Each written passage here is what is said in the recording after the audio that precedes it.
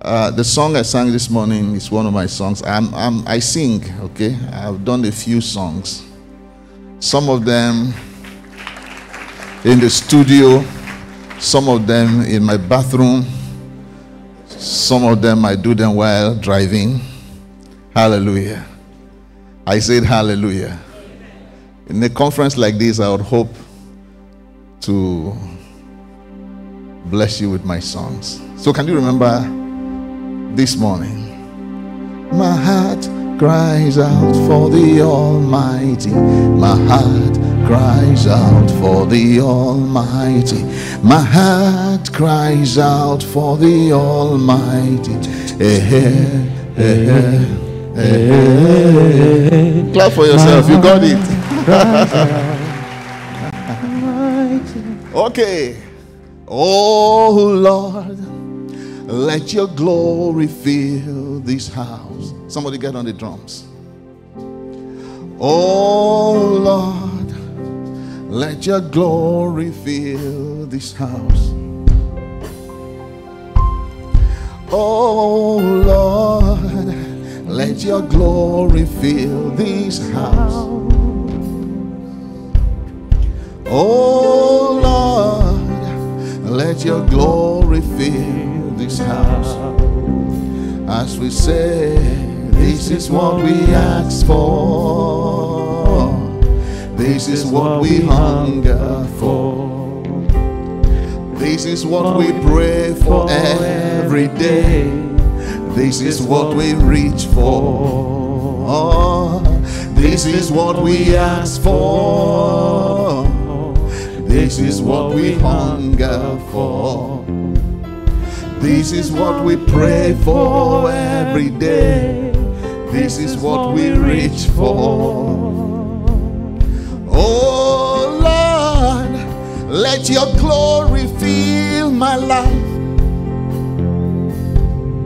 Oh Lord, let your glory fill my life. Oh Lord, let your glory fill my life. Oh Lord, let your glory fill my life. As I say, this is what we ask for. This is what we hunger for. This is what we pray for every day. This is what we reach for. This is what we ask for. This is what we hunger for. This is what we pray for every day. This is what we reach for. My heart cries out for the Almighty. My heart cries out for the Almighty. My heart cries out for the Almighty. Can you join at that point? My heart cries out for the Almighty. My heart cries out for the Almighty. My heart cries out for the Almighty.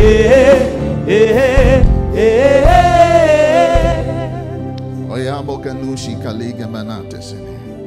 Berando zikra anistoikes pasonitai. Leviba konishu kenita saliki tanata. Eranduzi klavrak deanda shukle via banosikata. Mena bronde kalatia vositaneta. We worship you, Lord Jesus. We worship you, Almighty Father. We are hungry for you tonight. You will satisfy us yet once more with a satisfied dissatisfaction. I will leave here reaching for more and getting more filled because our capacity is enlarging. Thank you, Lord. In Jesus' mighty name. Did I hear your amen? Hallelujah.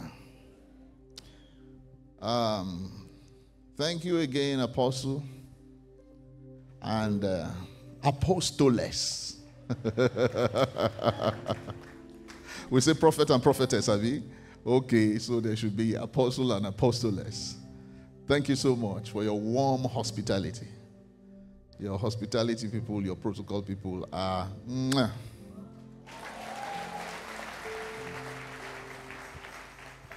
I'm here with my wife of 24 years,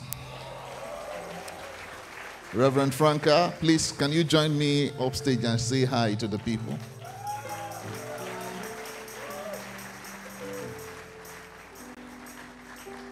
I like celebrating my wife, oh, so help me. Okay, they're doing that. Okay. Okay. We met in this town 27 years ago. We got married 24 years ago. If there's one reason, there are many, many reasons. But if there's one major reason I don't regret coming to Benue State, she's the one. He said, you shall eat the fruit of the land.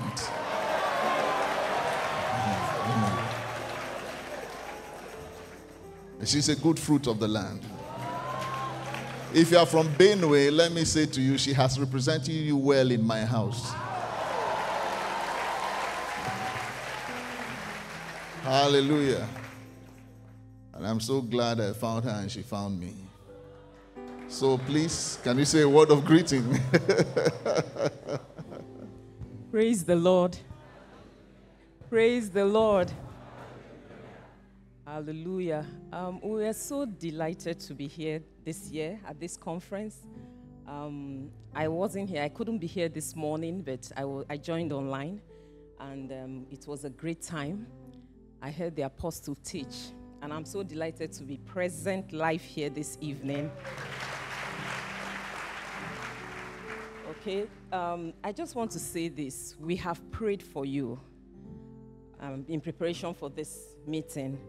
And our prayer is that God will visit you significantly in such a way that it will change the trajectory of your life. And for some of you, God has already started to work in you. I want you to know that during this meeting, He's going to be adding another layer to what He's already doing. I just want you to tune in and don't be distracted. I want to use this opportunity to appreciate Apostle Arome and Reverend Dina Osayi for having us. God bless you. We appreciate you. And God bless you. We love you. Hallelujah. Thank you. That's my first lady.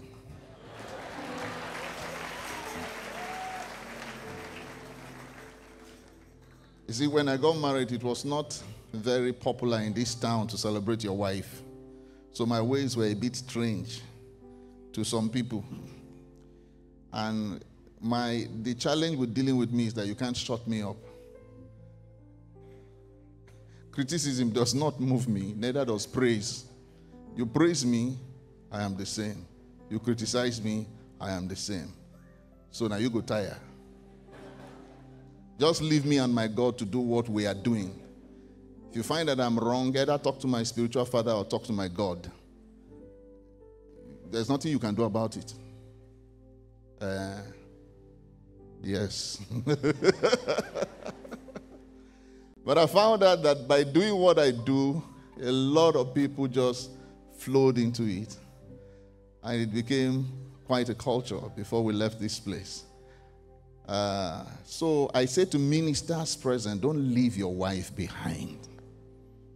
One of the reasons I love Apostle Arome is that I see him with his wife, even on major billboards. No, it speaks very loudly. Now, sometimes Paul said, I speak this by the Holy Ghost. Then some other times he'll say, I speak it as one that God has trusted with ministry. So this one now I'm speaking as one God has trusted with ministry. He is not thus saith the Lord. But when a pastor or a minister leaves his wife behind, I start suspecting you somehow. So it's not as if that suspicion is right, but sometimes it becomes right most of the time. Why are you hiding her?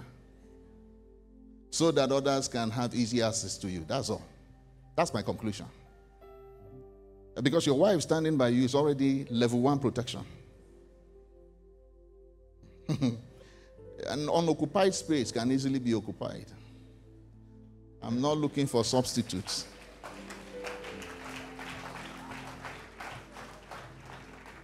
So when your wife stands by you, the women in the congregation quickly defined their role. And their role now includes her by you. If she's not by you, they quickly also define their role and put themselves between you and her. And then you may be complaining that your wife is not understanding. The female gender, how they quite serious matter. There are some things you find with them. I mean, the great Catherine Kuhlman, I have read several of her biographies. And several of them said nobody knew how old she was until the day she died. As anointed and Holy Ghost filled as she was, she still had that female tendency not to declare age. Most people were shocked when they found she was 68 or 69. They thought she was 58 or 59. They estimated her age. Somebody went to her hometown church to check the register. That's when the true age. You ask her, she'll just giggle and do some of those girly things and walk away. She never confirmed to you how old she was. So there are some things that are just femininity or femininity. That's just how God wired them. So can I tell you another thing about femininity? They're extremely territorial. If you don't let your wife occupy her space, another woman will occupy it. And then you start blaming her that she's not understanding. Some of you have created tension in your ministries and you think it's your wife that needs to change. Go back and change her. Go back and change. Because you are all honorable men and women of God. I didn't tell your neighbor to pull your ears and warn you for me. Go back and change. Let her occupy her space. Her role is difficult enough already without you complicating it with your male arrogance.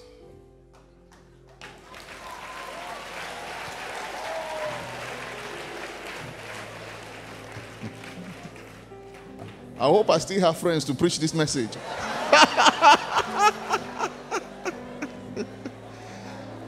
Hallelujah.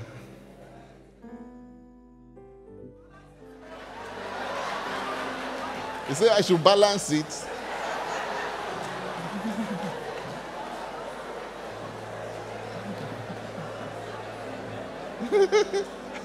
I like these people. I like these people. Okay, what is the balance of this one? Madam, follow your husband.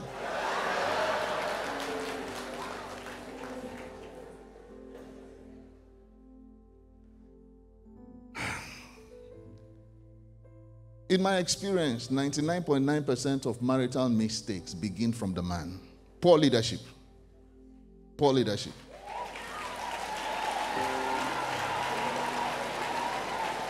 Do you want the balance? Give her room to talk. We were in a conference. Let me give you how it works. We were in a conference. I was speaking. And I said a marriage rises and falls on the leadership of the man. Then she was to speak after me. She came and said a marriage rises and falls on the support of the woman. Fortunately for the conference, I had the mic to talk after she talked. I said both of us are correct. The worst attitude to marriage is to want your spouse corrected when you have not corrected yourself.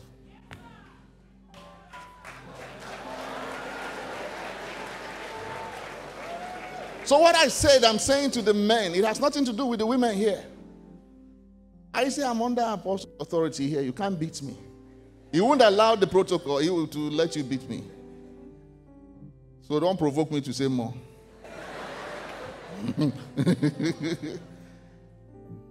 The whole thing is about taking responsibility. occupy your space as a man.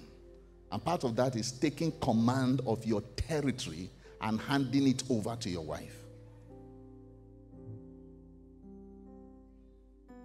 And she doesn't have to be perfect before you do that. No, behave yourself. It's because of this your temper that I don't allow you space in this place. If Jesus did that with the church, demons would still be sitting on our neck. We grow through our struggles. Please, God has already done enough to me in the car coming here now. Don't do more. Because I had my message planned and he changed it.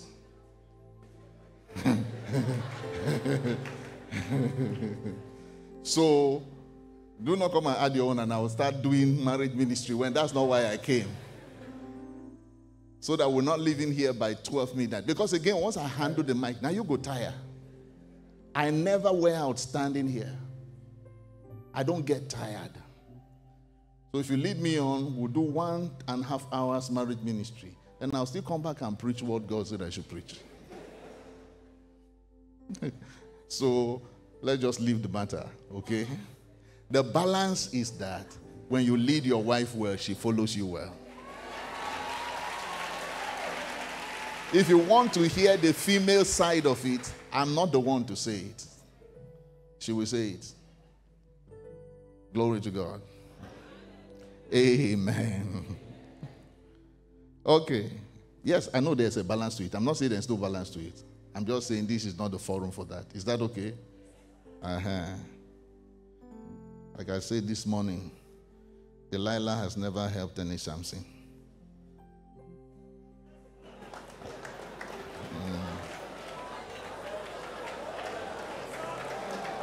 There's no need to be a Jezebel by the side of your Ahab.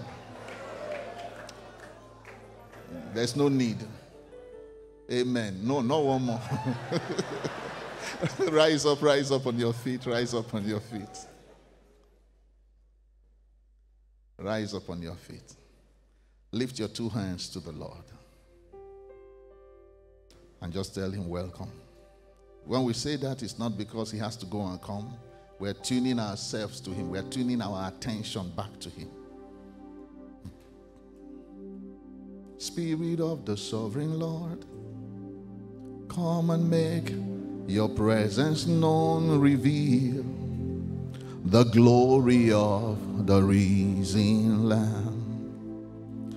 Spirit of the sovereign Lord, come and make your presence known. Reveal the glory of the risen Lamb. Let the rain of your glory cover us. Let the life of your river flow. Let the truth of your kingdom reign in us. Let the rain of your glory. Let the rain of your glory fall. Let the rain of your glory. Let the rain of your glory fall. Lord, you are in charge in this place. Take us beyond where we stopped this morning. Take us deeper. Fill it up more. Let Jesus be glorified and his people edified. In Jesus' mighty name. You can please be seated in God's presence. I announced this morning that I was going to be preaching tonight on the grace of God, the grace of our Lord Jesus. It's one of my favorite topics. But and while I'm still preaching on the same topic, the content is what changed. Right in the car on our way. You see, in Isaiah 61, the prophet said, the spirit of Adonai Yehovah is upon me because the Lord has anointed me. The Lord that anoints is called Adonai Yahovah. Or to call it more directly in the way you understand, Adonai Jehovah. Adonai is master, Lord, ruler.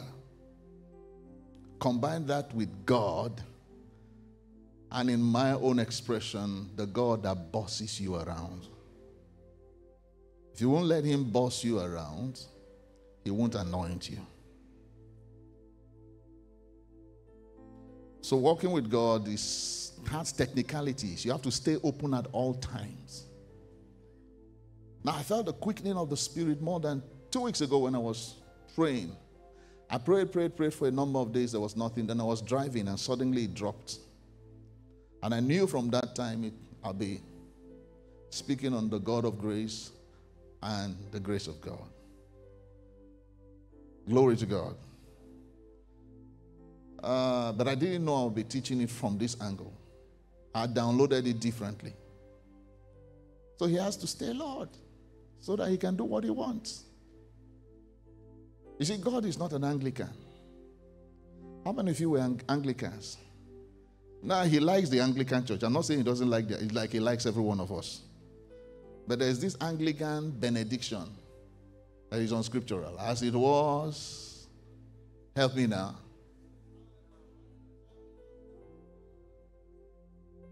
Please, lady, can you stand up and say it loud? Please, please.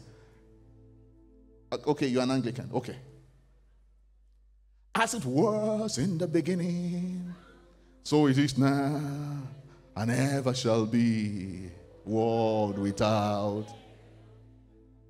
Come, tell me the theology of that. Tell me the theology of that. God is always moving, and you better move with him. That's why some people are stuck in their ways. Yes, they truly heard God in 1995, and they stopped hearing God because the encounter was so profound. God continues talking, but they ignored him.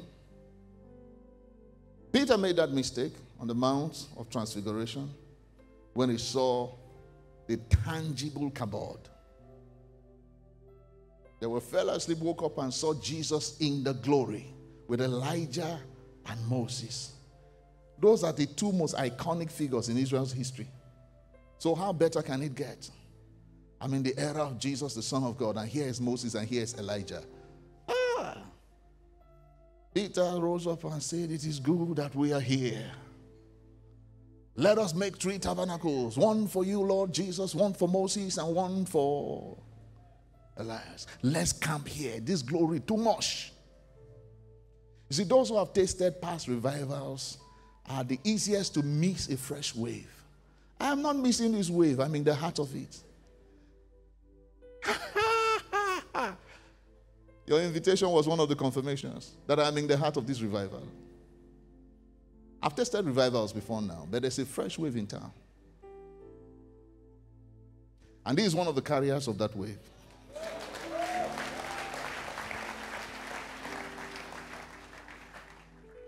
In fact, maybe I should tell you a little bit about Apostle Arome. Should I? When I came into Benue State in 1994, the first thing I did, apart from territorial mapping, to see which devils we needed to deal with, there's also a spiritual territorial mapping that has to do with God's plan for the land. And I encountered prophecies dating back to the 50s and 60s about some things God wanted to do here. And as an intercessor, we prayed over these matters, myself and my team, for years. But while I was here, I never really saw the manifestation in the way God was showing us in the Spirit. When I walked in here this morning, I said, oh, it has started. This is it. What am I telling you? This man, this ministry here has been prophesied since the 50s and 60s. Not by one mouth or two mouths, several mouths. You see, as a man of God, I try to link back to what started before I came. It's the fuel and energy for going forward. It is. It is. Years ago, I was preaching in Lokoja, and an old woman came to me, very old woman, came in the healing line with tears in her eyes to tell me some of the prayers my grandfather, who died as a Baptist elder, prayed for years, and she never saw it happen with his children, though he kept praying for his children. She had tears in her eyes when she held my collar and said, I can see that you are the fulfillment of your grandfather's prayers. I've never forgotten that. I've never forgotten that. While it is strategic, when God connects you to a flow that started before you, it also, sometimes God shuffles the cards and looks for the person that has proven faithfulness and has the greatest propensity to carry it far. So there's a human contribution that needs to be celebrated. You are all here because he arose.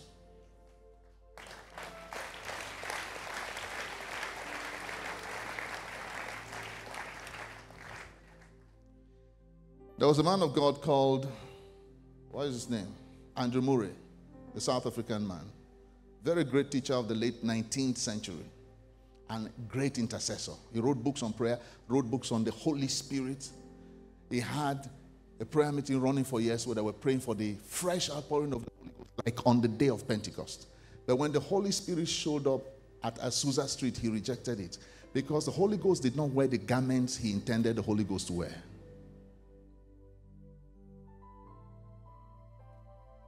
It's a dangerous territory.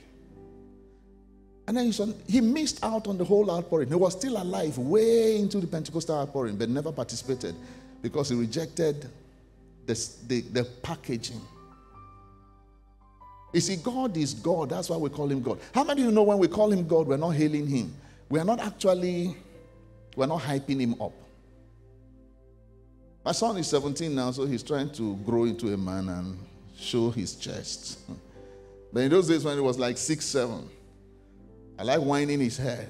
I say, you're a man. Then he'll pull his shirt and show one tiny muscle. So, I'm a man. You know, some of the hailing they give you is yabish, you know that. They're just mocking you. And sometimes we think when we praise God and call him God, we are trying to make him feel good. Whether you call him God or not, he's God. He is God, that's why we call him God.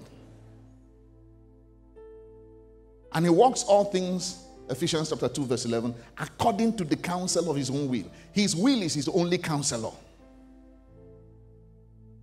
Who has known the mind of God that he may instruct him? And say, but we have the mind of Christ. When you have the mind of Christ, you can instruct him. And you think he is obeying you. No. It was in his counsel. That is why he is responding to you.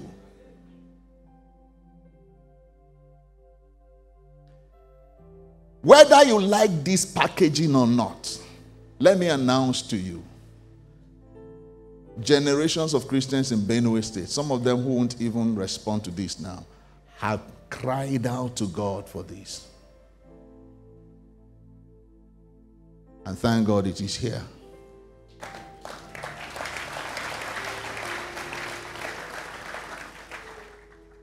Hallelujah. Okay, that's what I wanted to tell you. And all these things I'm saying in bits and pieces are connected. John chapter 1.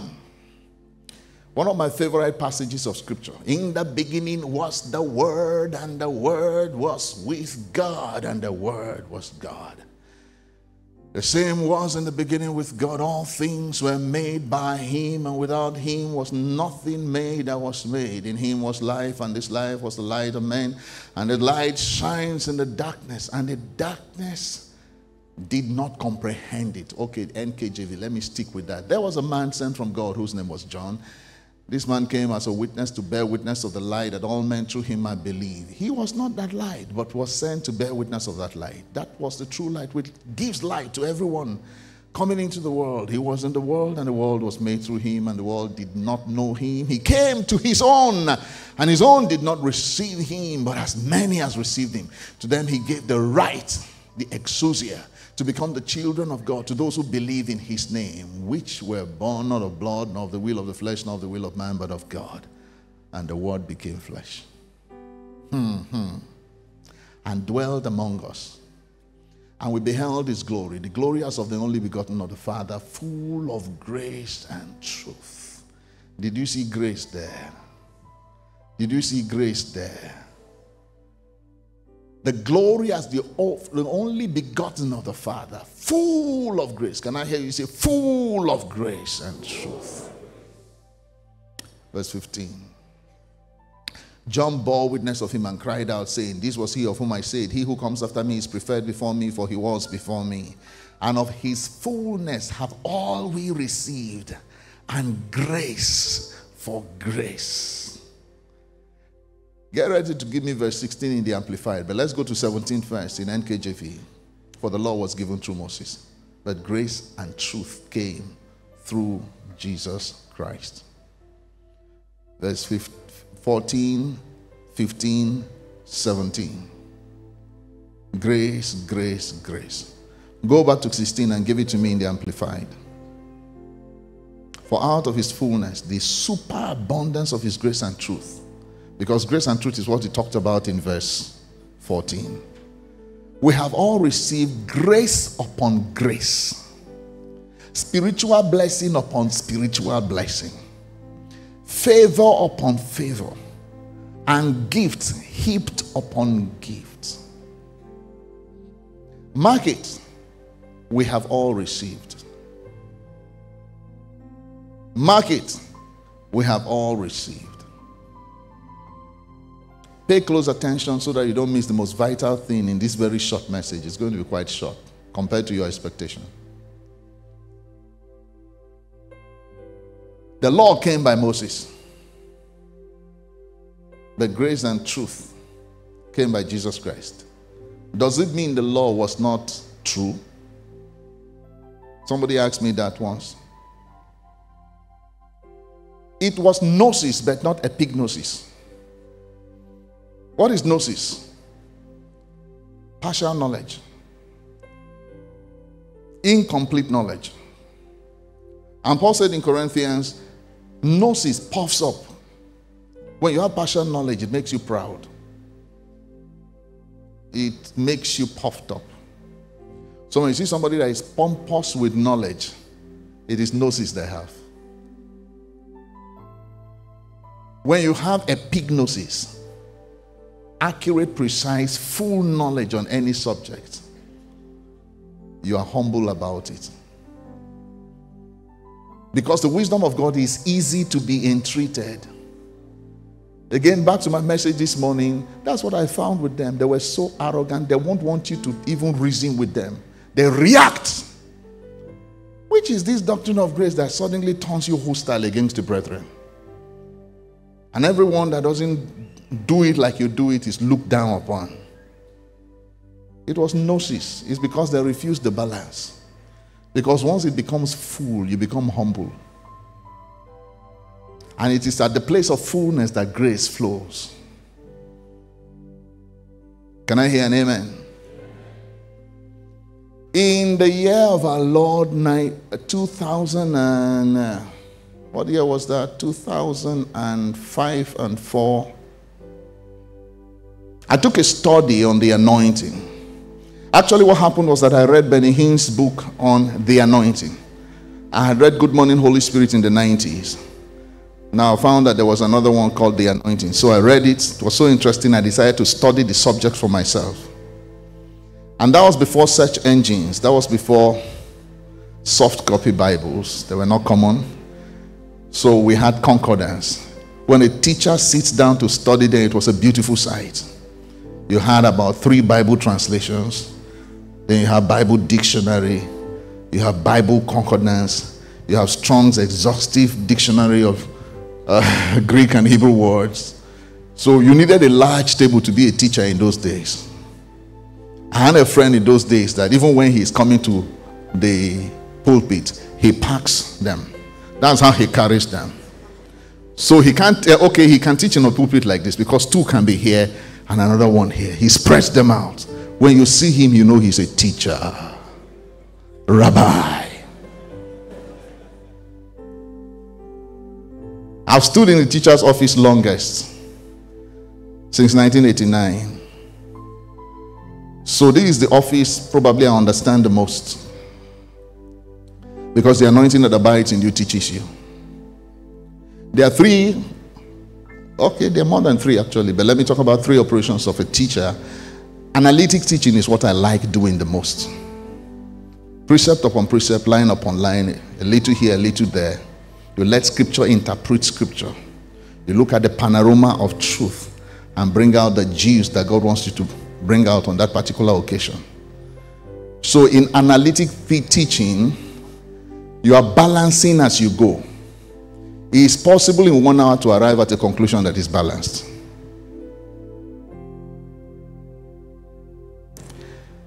But there's also interpretive teaching, the kind I'm going to do tonight.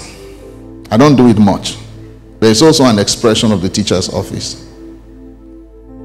Interpretive teaching deals with symbolisms, types and shadows that are in the scriptures.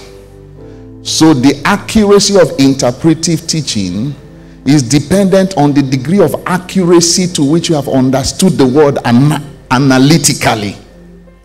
So if the man interpreting is not deep in analytic knowledge, his interpretive power is poor. But because he is anointed, people will still believe him. Yeah. When you stand under your anointing, people's hearts, it blasts them open to receive what you say. So when you listen to interpretive teaching, the only way for you to stay balanced is to have Bible in you with which to compare to what is being said. There's expository teaching, which is common around here a lot, and I won't talk much about that. Glory to God. So I've issued a disclaimer that what my teaching tonight is interpretive. Interpretive. Thank you, media, for highlighting we have all received. The New Testament was written to give us a roadmap with which to explore other truths in the Old Testament that were not explored by the apostles, or they didn't have time to write about. They wrote enough for us to have a clear roadmap. Now, when you start looking at the Old Testament from a New Testament standpoint, you notice one major difference. What was in the future in their time is either present tense or past tense in our time. So Isaiah says, for instance, in Isaiah chapter 53 and verse 5, talking about the passions of the Christ, by whose stripes ye are healed. When Peter picked that up in 1 Peter 2:24, he said, by whose stripes you were healed. And sometimes when you want to receive healing by your own faith, that is the only reason people struggle. While the pain and the discomfort is still in your body, you have to count it done and put it in the past tense. You start celebrating it like it is done, then it gets done. Oh, and that may look simple, but if you know the number of Christians that wrestle with it, I know Christians that are mighty in the kind of prayer I'm describing right now that don't understand the simple prayer of faith. Of what things soever you desire, when you pray, believe that you receive them and you shall have them. What does that mean? Count it done and God will get it done. It's not everything you can pray into. Some things are written in plain language. You just count it done and start celebrating them and praying over them and celebrating them, and God causes a manifestation. When it comes to operating in the fullness of grace, I found that is what is expected of us. Now the scripture that says, whatsoever the Lord doeth, it shall be forever. Anything that originates from God has eternity in its DNA.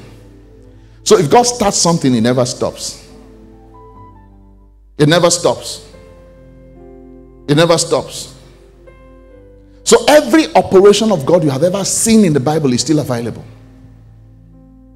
But revelation is progressive. And God has been dealing with man progressively. And the fullness of his dealings is in the New Testament when his son came and paid the perfect price. But if you as a child of God choose to operate with God at the level of Job, God will accommodate you there. And you see the reality of Job at God's level. At the reality of God at Job's level. But mark you, Job was even like 400 years before the law. So Job is inferior to the law of Moses. Yes. The operations of Moses were superior to what Job encountered and experienced.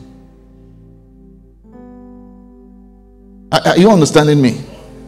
And if you choose now to operate at the level of the law, those operations are still very available. But you will not be experiencing the fullness of the New Testament.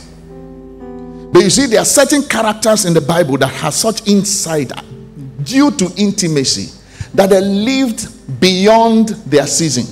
A good example is David. David lived under the law but enjoyed massive unlimited mercy and grace out of intimacy. David was the only one that could put the ark in an open place where all Israel could see it and nobody died. But that's after Uzzah died.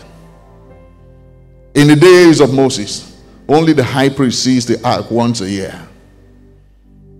After the days of Moses, when Solo took over, remember Uncle Solo?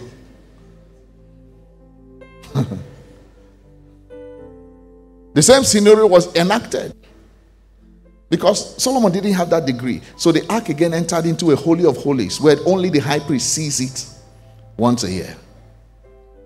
But in David's day, the ark was in a tabernacle. And the sons of Asaph, the sons of Jeduthun, and all those people surrounded it with 24 hours praise schedule. And so the glory became tangible and bearable when God was continually being celebrated. You don't murmur in the presence of glory. You fall down and die. That is the original fall down and die.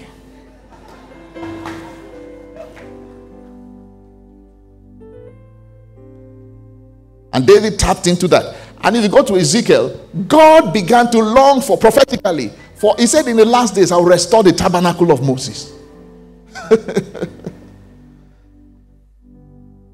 Okay. I said, okay. What I'm saying to you is that when you meet a man who operates differently from what I'm teaching, it's okay. As long as you're getting results from it, it's okay. What I will always argue with is emptiness, no results, and you're arguing. Who gave you mouth? As long as you have results, you don't want to grow forward, at least you are producing some results for the Lord. But no New Testament Christian, in my understanding, ever needs to pray for the anointing.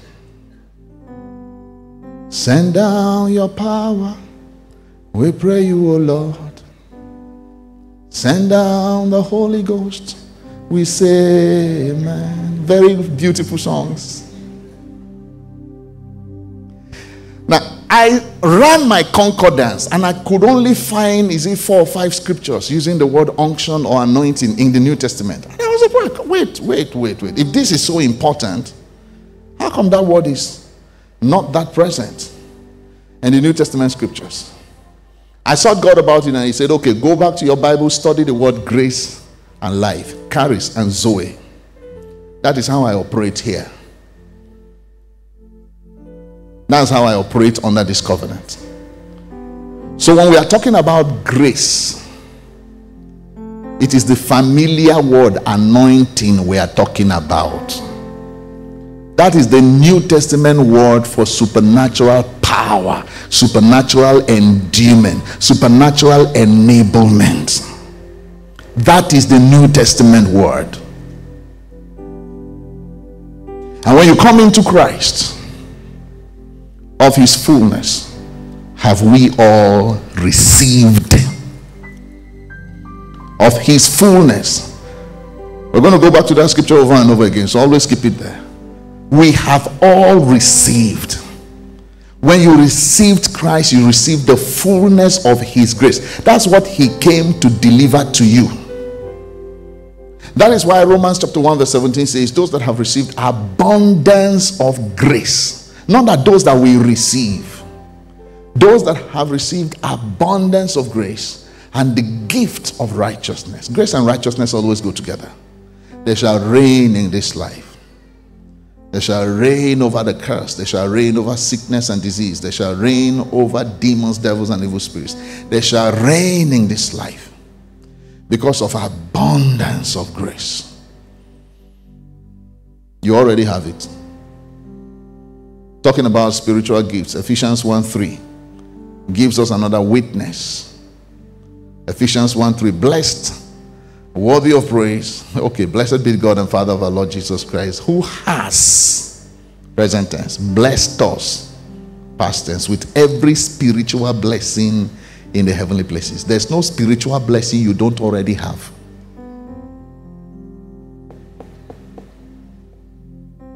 Give me the Amplified. Give me the Amplified.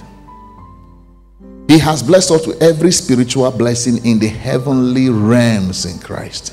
Okay, this is the new Amplified. The old Amplified puts in bracket every blessing given by the Holy Spirit. Yes, that's it.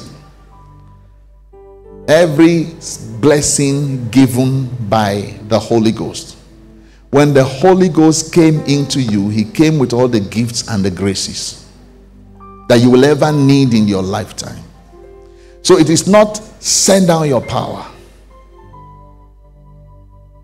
When we talk about outpourings of the Spirit, God does not pour down his Spirit anymore. He poured him down on the day of Pentecost, and he has not gone back for 2,000 years. Jesus himself said, out of your belly shall flow rivers of living water. Joel chapter 2 says, in the last days I will pour out, not I will pour down, I will pour out my Spirit upon all flesh. Because he knew in the last days, once he is poured down once, he abides in all the saints. So our only task now is the release process. Is the release process. Is the release process. Oh, I'm just imagining what could happen if out of this congregation at least 100 to 200 or 300 or 500 men of God and women of God from different parts of this nation and the world catch this. Glory to God. When you go back to where you are coming from, Satan will hear something. And that's my desire here tonight. And that's the prayer myself and my dear wife have been praying for you before we got here. To go forth and manifest sonship. Sonship dominion. I was in Lafayette 2 years ago and I had a training session for ministers on Saturday morning on how to operate in the supernatural. I taught them for 4 or 5 hours straight. I like those kind of teachings. Now, at the beginning of the meeting, the PFN chairman got up and said, let me say something, man of God, if you see me going at the end, while you are speaking, please don't be annoyed. I have 3 engagements today. I put them on hold just to come and register my presence here, because as the head of Pentecostals in this town, I don't want it to be said you came here and I ignored the meeting. So I got up and I appreciated him and started my teaching. 5 hours later, he was still there.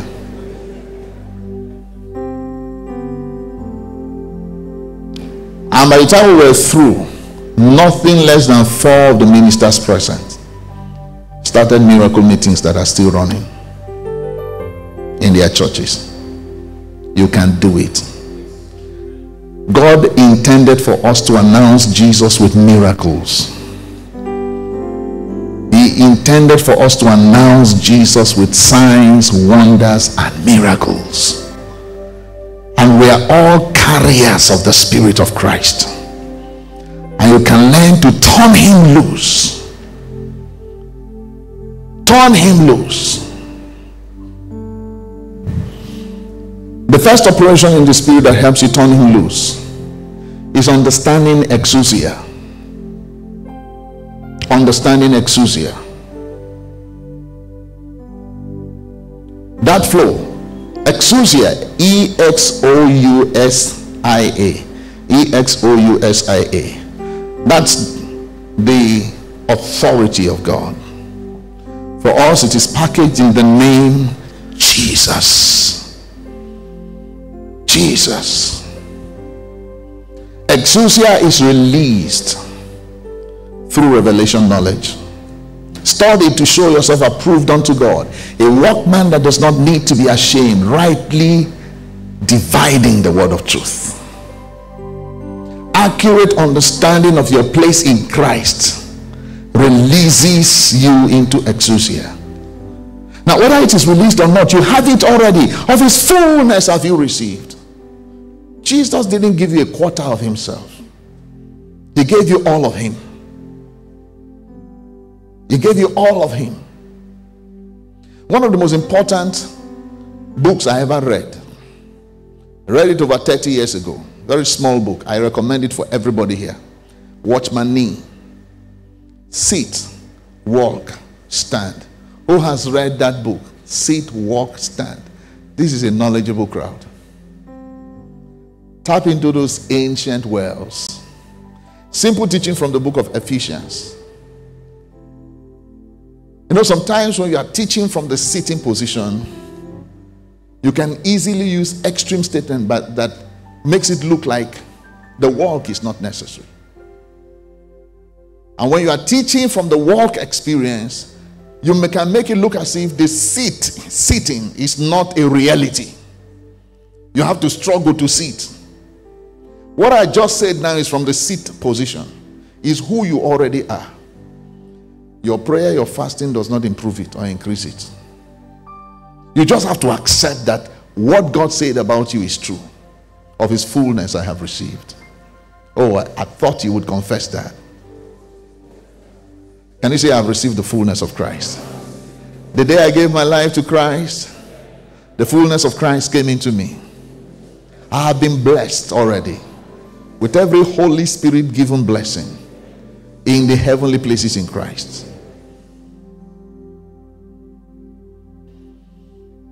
And some people only teach the stand. Standing against the devil. It's always warfare. No nation fights all the time. Say amen. And I've seen people teach sit until they can't even fight. So the whole thing is still about balance. Examine all the spectrum of truth. Because what I'm about to teach, if you are not already seated, assuming your place, can put you into struggles. What releases grace on what I'm about to teach is the understanding of your place in Christ. That this process I am going through is not to get something, is to release what is already in me. To release the gifts and graces that are already locked up in my inner man. Now, the Old Testament, tabernacle of Moses, I'll use that as my illustration tonight. Because that analogy runs through scriptures. There's always three graduation of things. The angels in heaven cry, holy, holy, holy. Illustrating that truth. God is a triune God, Father, Son, and Holy Spirit. Illustrating that truth. You are packaged as a trinity yourself, spirit, soul, and body. Illustrating that truth. The tabernacle of Moses and the temple of Solomon, outer court, holy place, holy of holies. Illustrating that truth. So it's an established truth in scriptures. There are three graduations of things. Now in the Old Testament, the outer court was for everybody. That is, that's where you had the altar and the laver. The priests are then ministering, and Israel brings their sin offerings, their burnt offerings, and all those sacrifices. And the priests administered them at the altar. It was a daily thing. It was such a rigorous job that by the time you were 50 as a priest, you were forced to retire. Retirement age for priests was 50. Not 60, it's not Nigerian civil service. Because at 50 you were burnt out. It was rigorous. Now again, one of the extremes of what I was talking about this morning was a description of the Day of Atonement as the only requirement for relationship. There was the Day of Atonement where the high priest offered sacrifices to cover the sins of the Jewish nation so that the Jewish nation can maintain relationship with God. That does not cover daily work. When David sinned with Bathsheba, he took sin sacrifices to be offered by the priest before God. That covers the work. The people that teach you that a Christian never has to confess sins again. If you ever sin, just say, I'm the righteousness of God in Christ. Smoke, I'm the righteousness of God in Christ. Do tramadol, I'm the righteousness of God in Christ. So never admit that you sin. I mean, somebody said that. Somebody said that. I said, where did you get it? I said, 1 John chapter 1 verse 9 says, if we confess our sins, he's faithful and just to forgive us our sins and to cleanse us from all unrighteousness. He said, no. 1 John chapter 1 was written to agnostics. Chapter 2 is the one that belongs to us. Chapter 2 to 5. What kind of misunderstanding of scripture is that? I didn't let him go that day until he promised me he was going to read the New Testament from cover to cover afresh. Because when I said, why you he said, have I read so and so book? You don't make conclusions from somebody else's book when the scriptures are plain before you. We still confess sin. There's a daily cleansing that still takes place, though we have been perfected in his sight. See, the Day of Atonement in the New Testament was a once and for all event. But the daily sacrifices, now it's only we are not sacrificing animals, we plead the blood. And the blood of Jesus Christ, the Son of God, clean set, present tense continuous. 1 John chapter 1 verse 5, clean set us from all sin. How many times will God forgive you? How many times? One day I was reading scriptures and I came across the story in the Gospel of according to St. Luke. It's in Matthew 18 also. And Jesus said, if your brother sin against you 7 times, 70 times forgive him. I was young in faith then, so I used to react when I'm alone with God. Because God is my daddy, okay? I don't know how you relate with him. It's not just my car, it's also my daddy. It's my father. Abba, father, actually means daddy. Go and examine the roots of Abba.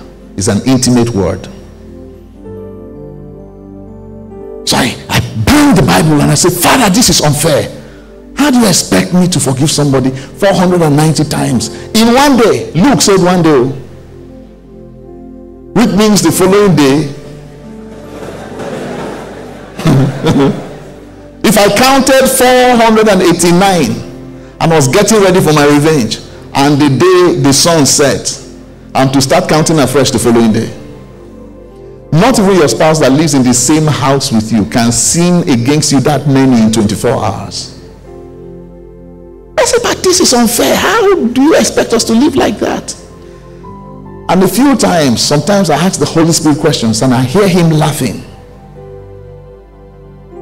Every time I say that, some people don't understand it. Maybe your God is too serious, he doesn't laugh. But Psalm 2 says, he that sits in heaven shall laugh. He laughs in some circumstances. I said, Lord, why are you laughing? He said, you are applying it wrongly. You should be rejoicing. I said, why? How? He said, if I expect you to forgive your brother 490 times in one day, what do you think I will do for you? I would have to forgive you a minimum of 491 times to remain God. Because if I expect more from you than me, then you have become God. So I don't know how many times God will forgive you. But 490 times in one day minimum. You see why people can take it for granted now? And just say, let's just sin so that grace may abound. He didn't give you that lavish, unlimited mercy so that you will do that. He gave it to you so that the devil can't trap you. Nothing destroys sin like a guilt complex. Hear me. And that's why I hate the spirit of religion, because religion emphasizes the guilt complex. It uses guilt to control people. And people only feel spiritual when they are feeling guilty. There's a difference between being in the spirit and feeling condemned. Your tears are not a revelation of repentance. You can have remorse and you are not repenting. When Peter denied Christ, he went outside, wept bitterly, and it was repentance.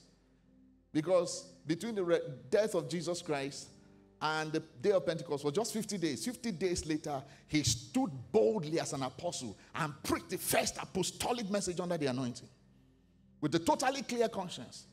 Went as far as accusing them of the sin he committed on the day of crucifixion. He said, you deny the just and the Holy One, and the anointing was on him. I mean, you know the devil's tactics. I am sure as Peter stepped up to talk, that little girl that challenged him came to the front of the crowd. I know the devil. His tactics have not changed. Let me see how you will say this thing. He still said it oblivious of her presence because he had a clear conscience, devoid of offense toward God and man, because the blood had washed him.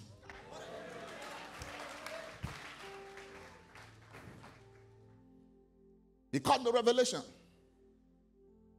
So you don't stew in the juice of your sin and now try to atone for your sins. That's what gave rise to this, permit me to say, demonic doctrine of penance. Yes, very demonic. It's not New Testament revelation. If you can make up for the sins of your past, tell me why Jesus died. Because James and Peter both confirmed it, that if you make effort to do one, you have to do all. So if you have to make effort to correct one sin of 10 years ago, you have to go back throughout your whole lifetime and correct every sin you have ever committed. And that is impossible. What is past is past. So please, let it pass. They didn't hear me there. What is past is past. So please, let it pass. Most Christians get defeated because they can't get over themselves. They say, God has not forgiven me. No. You are the one that's not forgiven yourself. You are listening to the voice of the accuser. His mercies are new every morning. His mercies get renewed every morning. He didn't put a limit, and I'm not going to put a limit.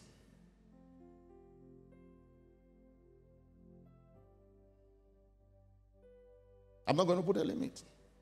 So you are free to walk with a clear conscience. What you must never do is to do something wrong and your conscience registers it and you justify it. Again, there's a difference. Okay, the parallel I was running was that Judas also felt bad that he sold Jesus. The Bible said he was remorseful, but he went and hung himself. That's the spirit of religion. Spirit of religion said, Mike.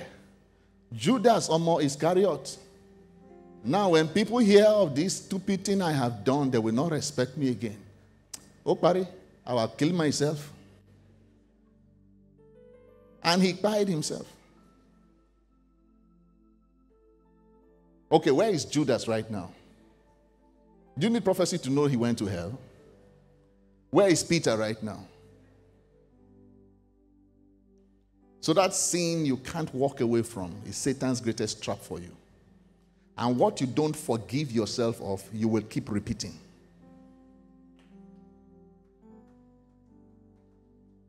But let me warn you, there's a difference between repentance also and apology.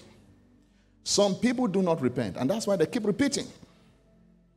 They see the blood of Jesus as justification. So when they sin, they just apologize to God. And those are the kind of people that will call Jesus Bros J. Bros J, I really are, but you know, I'm a man. These things, we are humans. That's why sometimes we get overtaken. I'm sorry, Sorry, As long as you are giving excuses that justify the action and the deed, that was an apology. That wasn't repentance. And you wonder why you can't walk away?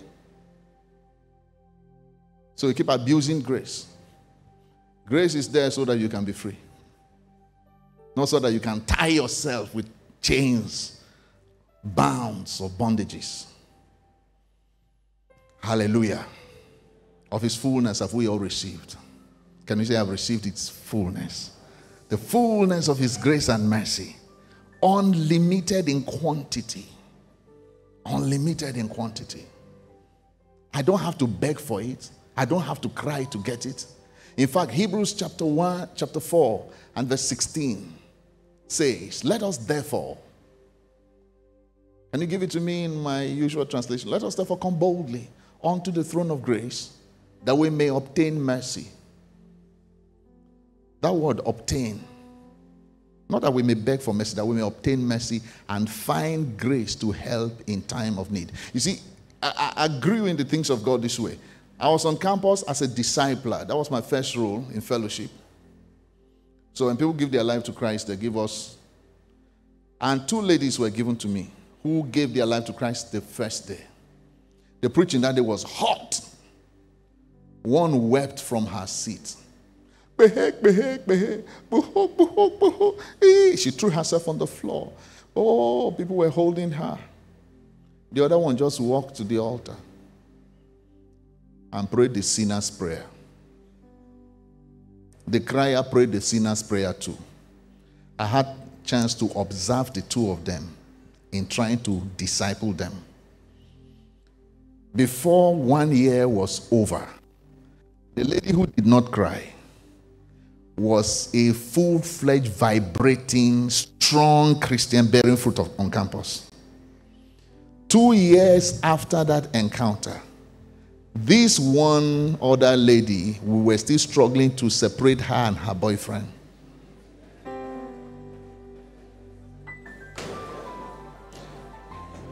And she finally backslid and married an unbeliever. No, tell me, who really repented that day? You are trying to impress your neighbor. So some things don't impress me. If you want to cry, cry. That's between you and God. If you want to laugh, laugh. That's between you and God. That doesn't make me count you serious or unserious. Because most of this time, these things are expressions of temperament anyway. They're just expressions of temperament. Glory to God. I say glory to God. So this is a scripture you must own. You can come boldly at any time, 24 hours a day, 7 days a week, 365 days in a year, to the throne of grace. And there you take mercy. Obtain means just take it. When you need it, it's available. And when you obtain mercy, that's when you find grace. Grace is one step beyond mercy. And what is grace? It's the unmerited favor of God, but it's also the ability of God coming upon your ability, making you able to do what you could not have done before his ability came upon your ability. So you and some guys could have sinned together, even robbed the bank, but your heart smote you. And you broke down in your closet and genuinely repented. The following day, they bring your own share of the money. You won't even be tempted. You won't. It's not let me spend it and repent of this one later. No, when the heart changes, the deed becomes distasteful. When you really obtain mercy, you find grace. Suddenly, you are not the same person again. The ability of God is upon your ability. That weakness becomes past tense. So I became wary of teachings that just keep me in one place of guilt, crying and repeating, repenting of one sin 10 times. 1 John chapter 1 verse 9 did not say, if you confess and confess and confess and confess and confess and confess, so confess again. Then confess, weep a little, weep a little, weep a little, add a little fasting, confess, confess. Then finally, this hard-hearted God will say, make a mercy for this boy. Then he will forgive your trespasses. That's not 1 John chapter 1 verse 9, no. Once there's a genuine repentance and the confession of sin, the scripture says he is faithful and just to forgive you. Which means if at that point he refuses to forgive you, he's been unfaithful. Unfaithful to who? Unfaithful to the covenant he has with Jesus Christ. And God is not unfaithful. He will keep his part of the deal. Just. He is faithful and just. Just means righteous or equity, justice. It will be unjust for God not to forgive a sin truly repented and confessed of. Unjust, yes. A good judge can't punish one sin 2 times. Yeah, the justice system does not repeatedly punish the same offense. And all your offenses have been punished in Christ. So the moment you repent and call upon his name, the blood of Jesus Christ, the Son of God, cleanses you from all sin. And then he says in Hebrews chapter 10 verse 17, and your sins and iniquities I remember no more. He puts it out of sight. I will treat you like a man that has never sinned. I like James chapter 1 verse 2. Or is it verse 2 or 5? The Amplified Translation. If any man asks, and this is what defeats people's faith, that they can't pray. If any man is deficient in wisdom, let him ask of the giving God. He is called what? The giving God. It is his nature to give. Who gives to everyone? Are you part of everyone? Are you part of everyone?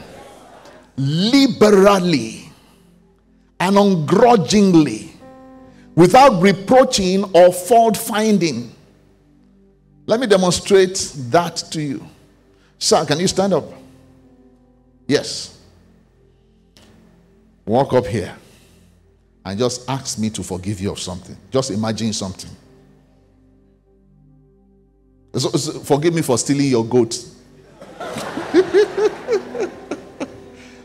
Now, something as frivolous as that. So that somebody here doesn't think you are talking about real things.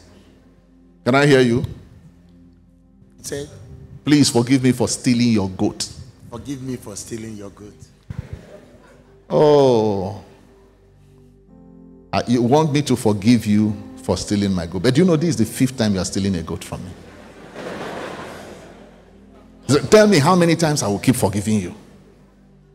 Your cup is almost full. Oh. I will soon deal with you. Reproaching and fault finding. Did you get it? You don't come to God and he starts tracing your sin backwards. You see, that's why some of your marriages fail, right? That's why some of your marriages fail. Thank you, sit down. That's why some of your marriages fail very easily. Now, I've had a relatively good marriage. And if you have a good marriage and you're the only one that knows it, then it's not real. There's no one that has stayed in my house that doesn't come to the same conclusion. If you live in my house for 2 weeks, you want to get married.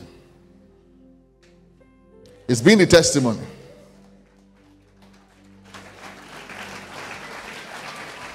And does that mean this woman has not hurt me? In a marriage where you hurt each other just 2 times every year, out of 365 days, there are only 2 days that your wife does something that you react to, that you don't like, that you have to talk to her, or she has to talk to you. That is a very good marriage, oh. Very, very, very, very, very, very, very, very, very, very, very. But see what happens when you forgive and you don't forget. After 24 years, you have 48 offenses. That is enough for your heart to be so rigidly cold, you can't love anymore. That warm feeling is gone because you can remember what she did in 2005, January, and what she did in August of the same year. Then in 2006, you can remember what she did in March and what she did in November of the same year. And then you can never keep loving until you offer each other unlimited forgiveness. Offense kept causes the heart to go calloused and feelings die. You see, one of the things that helped me be a good husband is I've been a marriage counselor also. It's part of my ministry. From the start, from 95, I've always been in marital counseling. And just when I think my wife is not perfect, one woman will call me, "Daddy, I want to come and talk to you." And they always open up to me, not knowing they are helping me. They'll come and start describing something and even crying over it. The feeling at that time is, are you not sounding stupid to yourself? What are you crying over? You are the problem here. But of course, I don't say that. I have to counsel and lead them by the word and the spirit of love back to the right path. Then I go home and say, "Kai, my wife is very good. Her own problem is not up to this one." I say, "What? What if it's this one I mistakenly married that time? My burden would have been much more."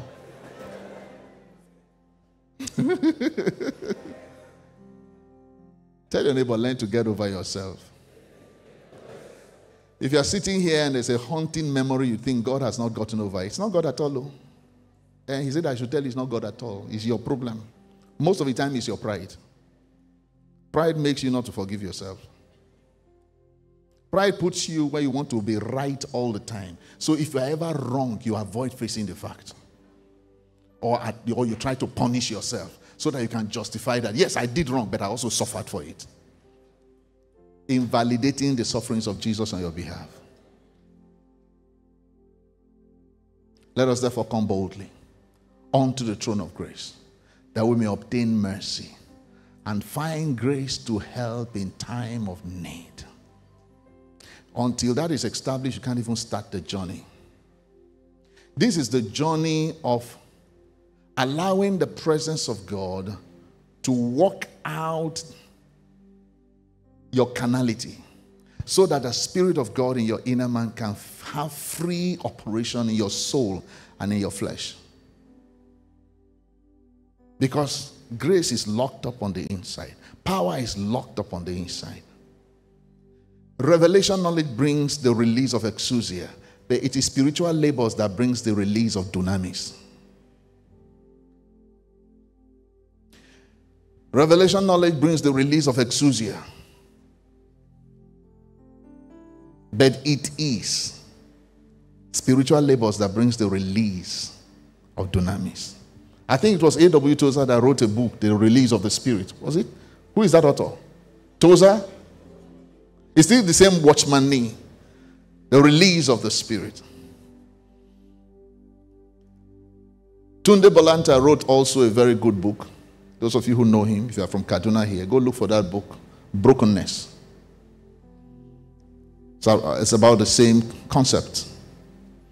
See, because we bear this treasure in earthen vessels, that the excellency of the glory may be of God, not of man. You are the earthen vessel.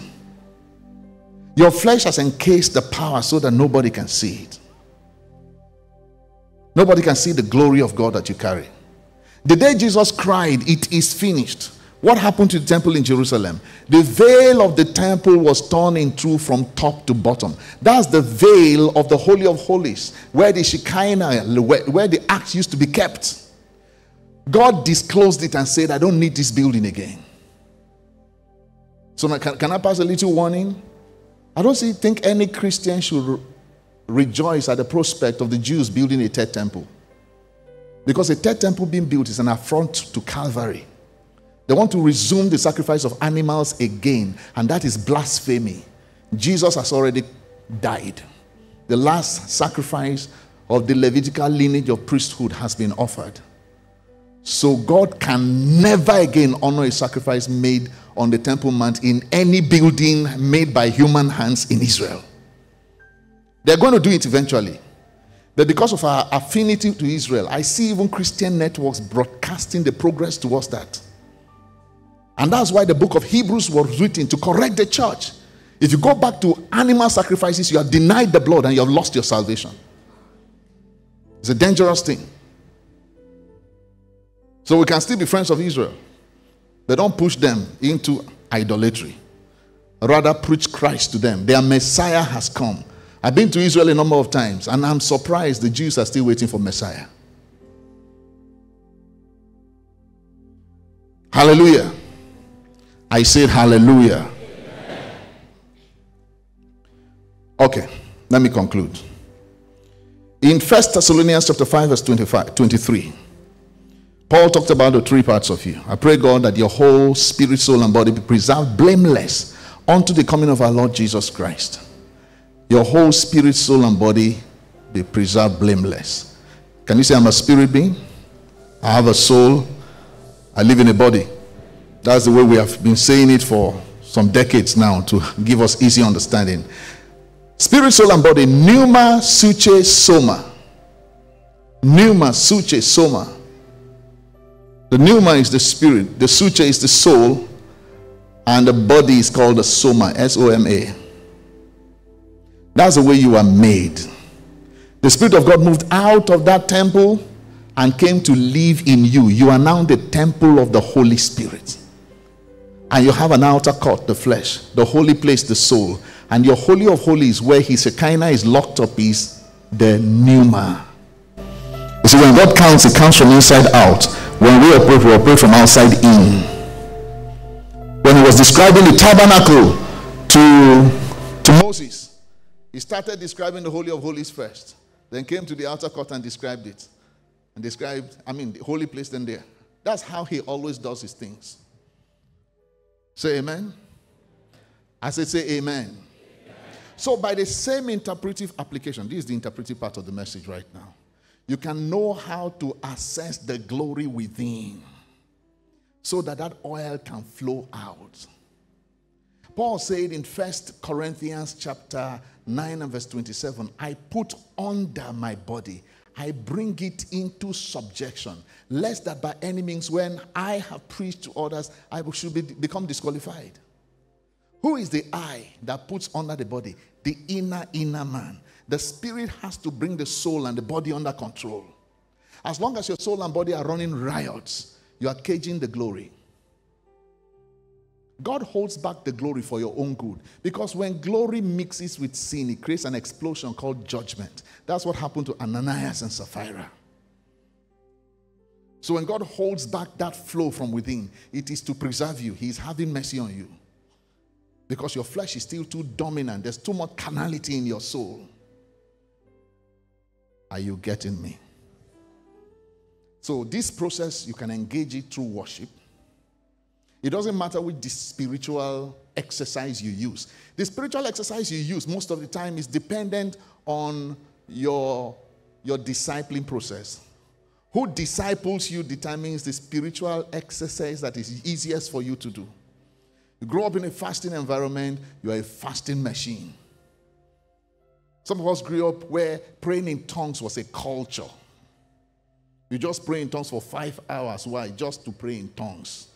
You don't have to have a topic to pray in tongues. He that speaketh in an unknown tongue edified himself. So you just walk up and down and charge yourself up for 5 hours. That's how we grew up. 3 hours. Sometimes you want to spend the whole day, talk in tongues and praise God for the whole day. What are you doing? You are just fellowshipping. So what were you praying about? You don't have to be praying about anything. Building up yourself on your most holy faith, praying in the Holy Ghost. So whether you are fasting or worshiping or praying in tongues or doing intercession, the first challenge you experience is with the outer court, the flesh. How do you know your flesh is resisting spiritual activity? You feel tired.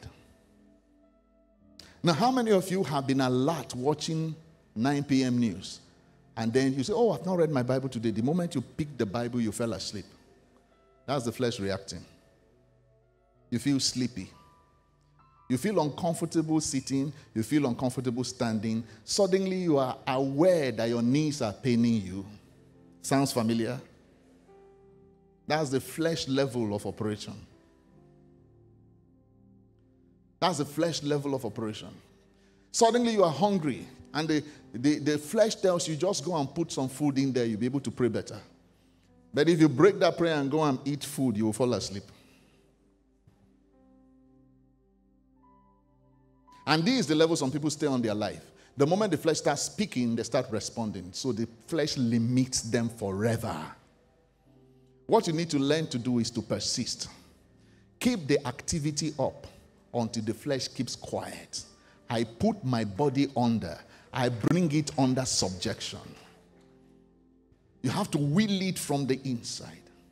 Because the Spirit of God is in you. Philippians chapter 2 verse 13, I quoted it a number of times this morning. He is in you, working in you, both to will and to do of his good pleasure. So if you pay attention to within, God doesn't want you to stop. So don't respond to the flesh. The flesh is not boss. Your spirit is.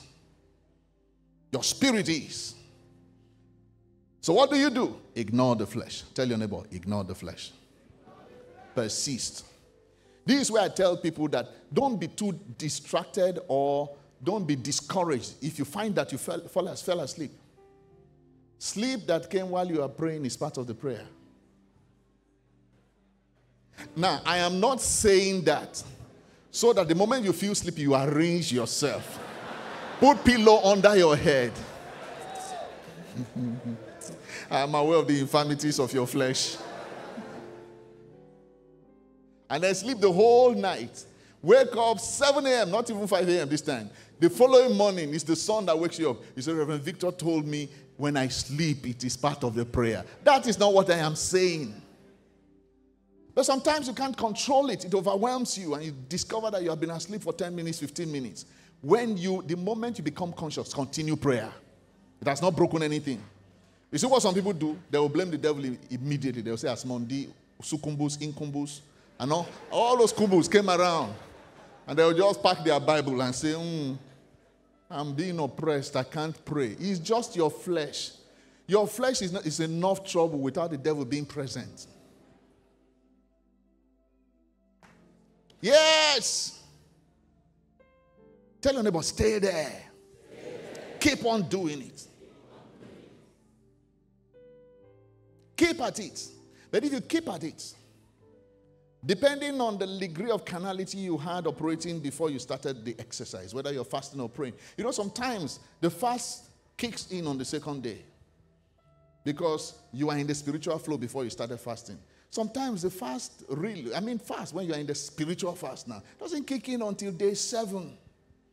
For 7 full days you are wrestling. The kitchen is calling you. Food that is being cooked 3 houses away, your nostrils speak it. And some people will go and break their fast. If you want to use fasting to access God's presence, don't break it. You say, I can't pray. Don't pray, but keep the fast. Sometimes we fast and pray. Sometimes we pray and fast. Sometimes we just fast.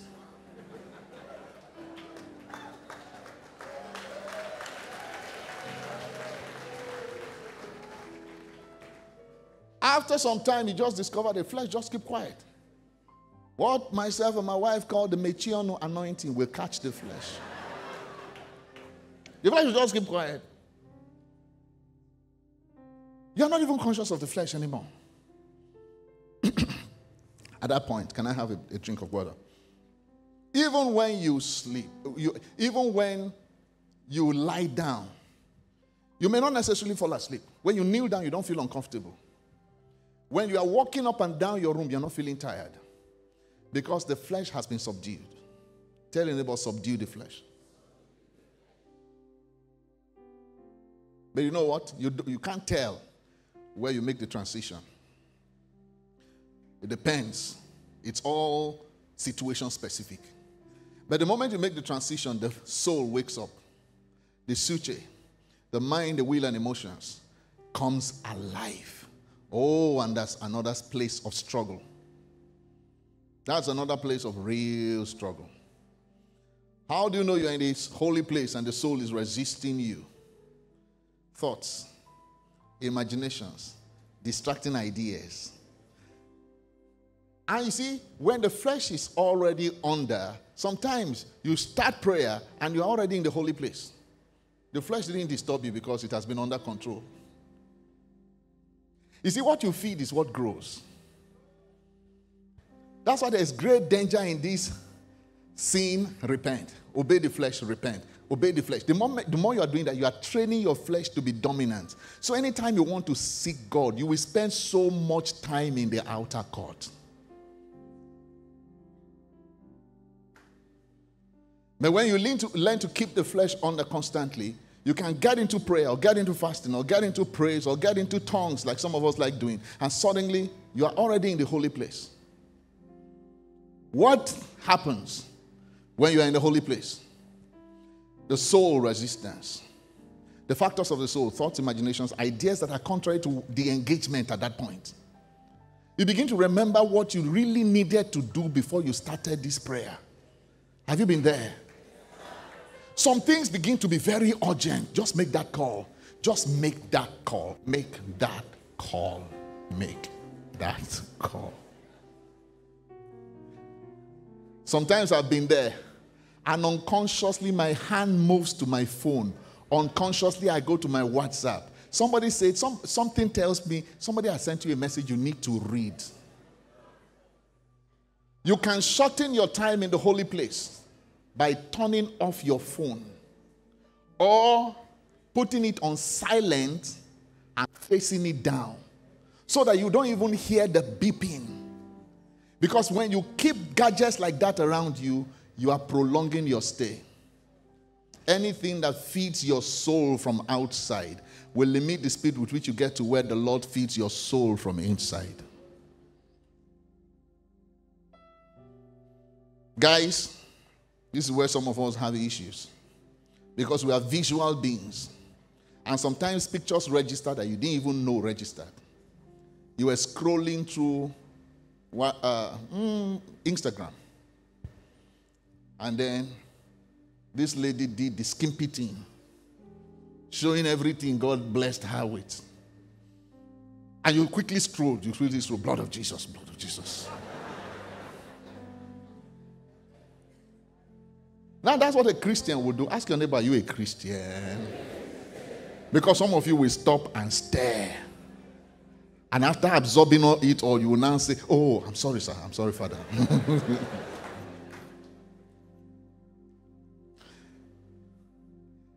If you did that, your struggle here will be longer when the devil comes with it. Because even that momentary flash, Satan has a way of bringing it back in HD colors. When you are in that place of longing, you are thinking holiness, then you see nudity. Some people react and say, why am I this like this? It's the devil. It's the devil. The Winlows are here. They should understand the pronunciation. Devil. That's what Benin man they call devil. Devil. D-E-V-O.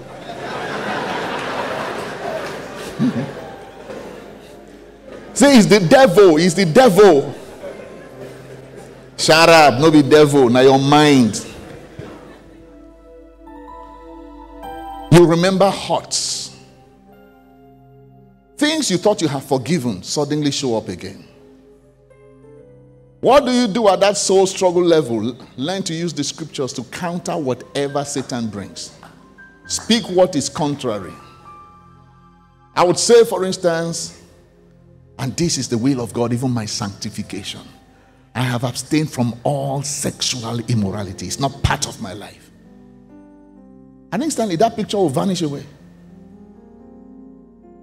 If it's a hurt, I would say something like, I forgive people freely and readily, even as God in Christ Jesus has forgiven me. If a name is involved, I'll say, John, I forgive you again. May the Lord bless you. You see, if you have the mindset of fall down and die for your enemies, there are realms of glory you will never access. Because when Satan brings memories, you begin your own style of warfare prayer. And your warfare is not against demons, devils, and evil spirits. Your warfare is against men. People you think don't like you. Who told you man is your problem? Satan uses men. But you should first tackle the devil before you bother about men. Okay, let me not step on too many toes. I know some people are drunk with those things. If it is working for you, continue. Did I say that at the beginning? If it's working for you. But there are higher realms. There are realms beyond that you are not touching. Glory to God.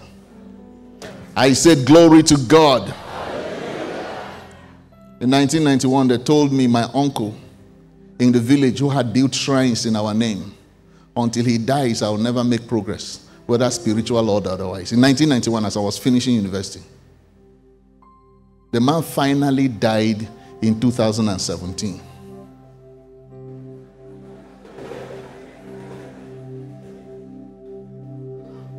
So imagine if I was waiting for him to die.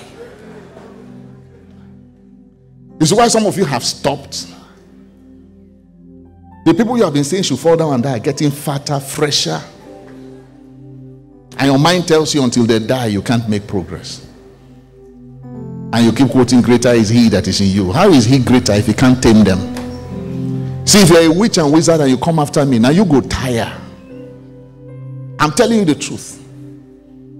If I move into a neighborhood there's witchcraft, they move out or they die.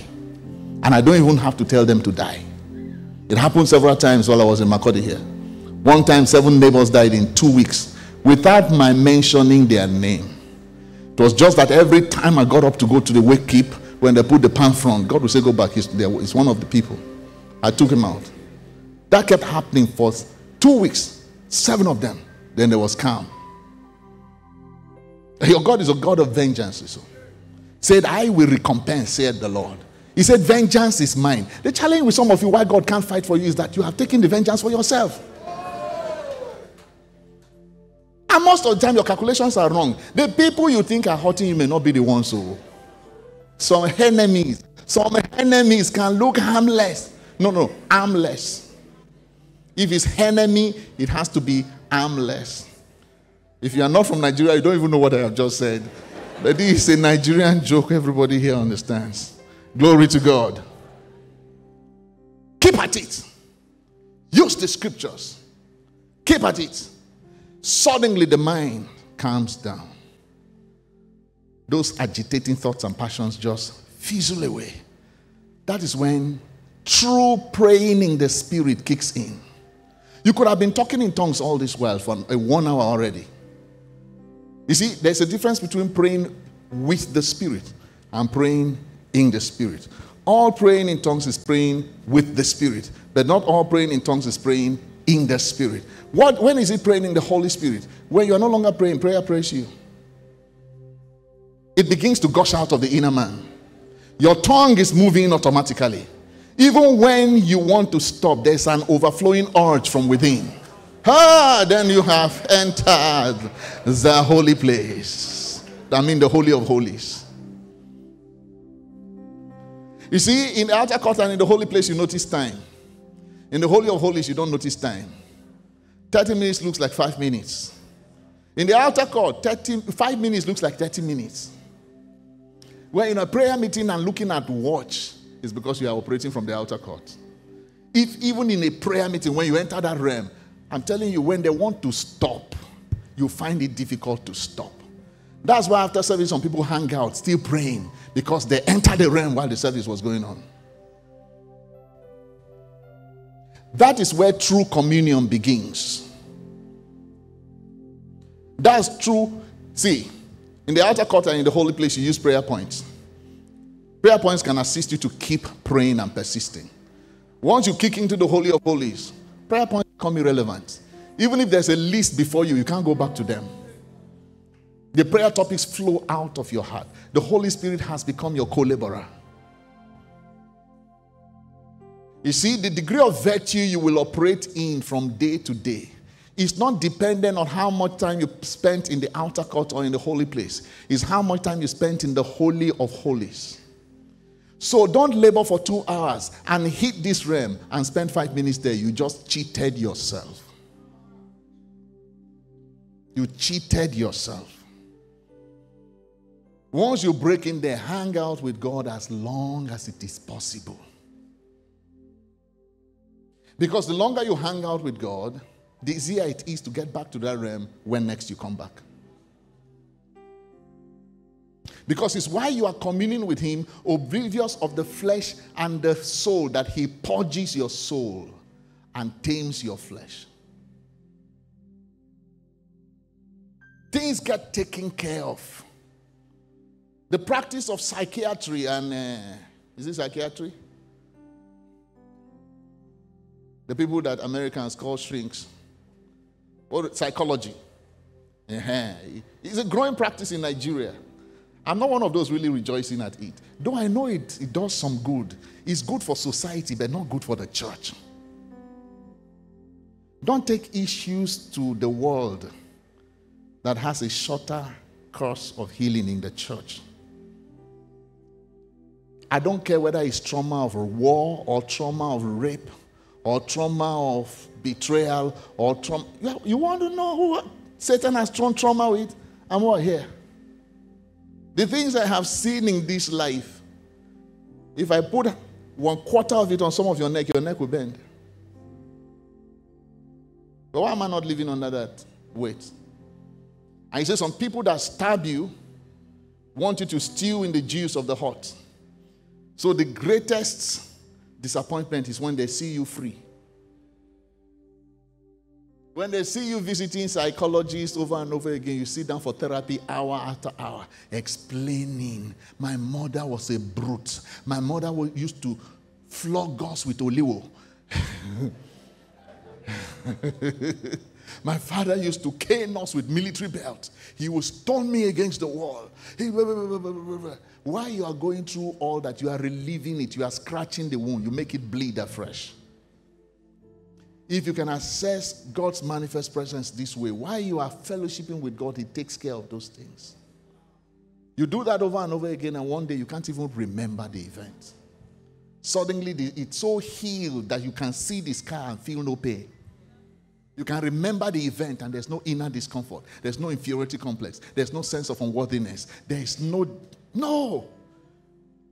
I walked into a meeting once and saw someone that did me bad many years ago.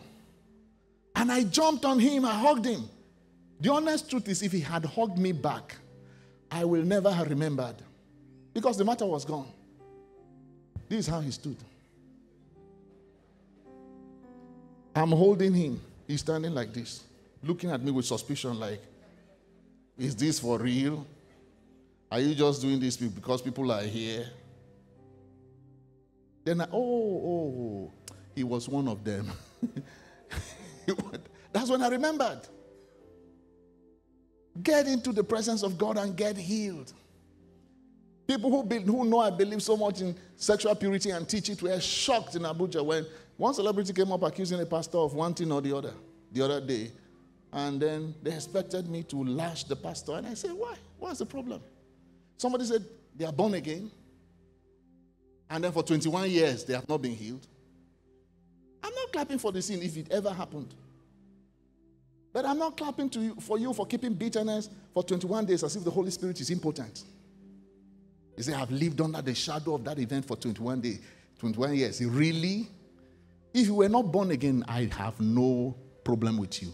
Go to a psychologist, psychiatry, psychoanalyst, psycho, and become psycho yourself. But if you're a child of God, and you have been accessing presence, I know what presence does. So that was an announcement of your own carnality. And I was not going to celebrate that. And people around me were shocked. I had to explain. Let God roll your burdens away. And listen to me, you do this repeatedly, it becomes so easy to get there until one day you enter your prayer room and say, Jesus, and you're already there.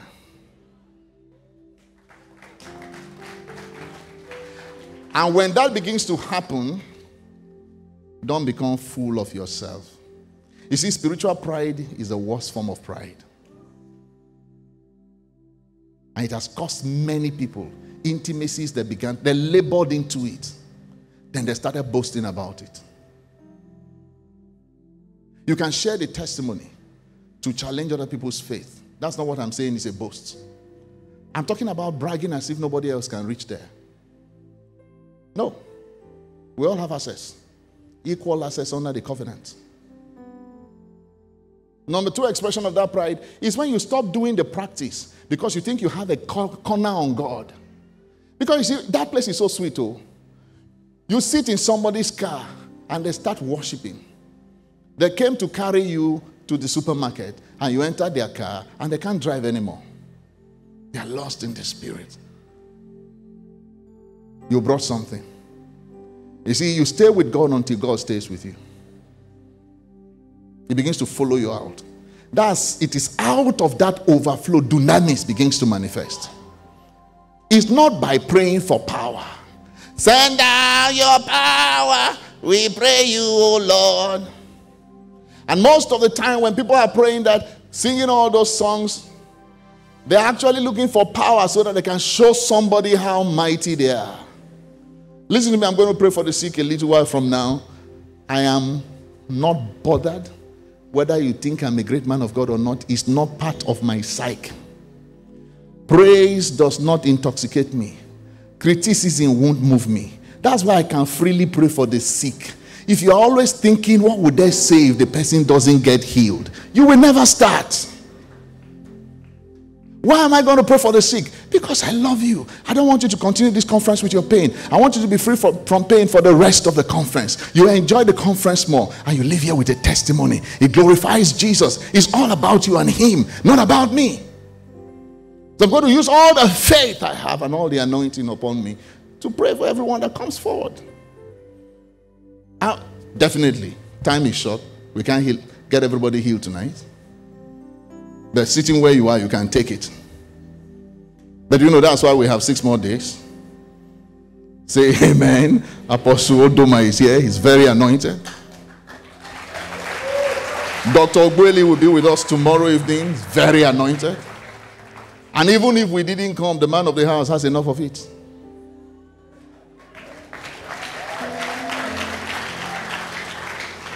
So don't get upset. When I pray for people, I'm not interested whether you fall or not. Some people fall. I'm interested in you getting healed. So don't try to impress me by throwing yourself on the ground.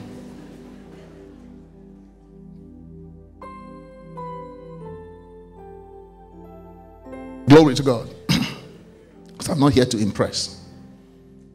Even if you don't have faith to be healed, I can heal you on the basis of my faith and anointing. If you just accept me as a man of God, he that receives a prophet in the name of a prophet shall receive the prophet's reward. The responsibility is on me. It's a fight between me and Satan, not you. You are just a territory for expression.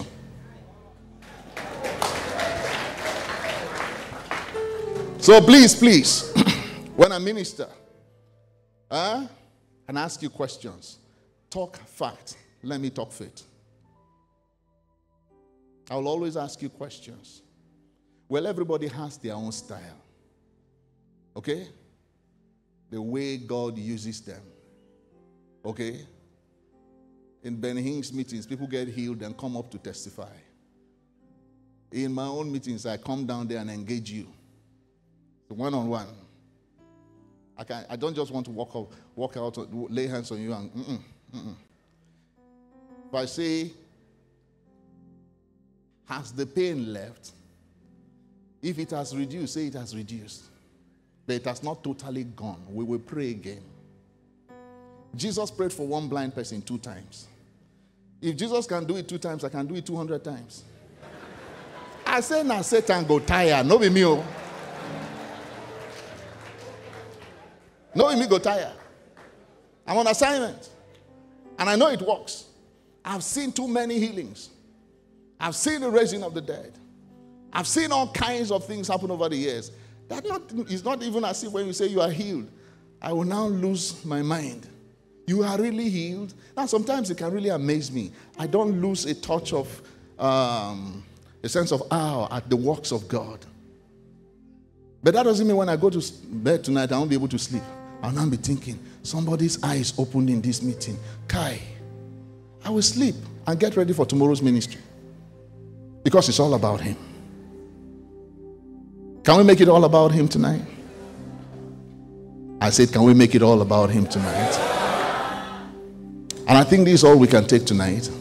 Because that glory that is in you, that fullness of Christ you have, there's a labor that breaks the shell of the flesh so that it can flow out. When there's a greater manifestation of it, it's not that Something came from heaven. Whatever you are experiencing has been around for 2,000 years. It's just a breaking forth.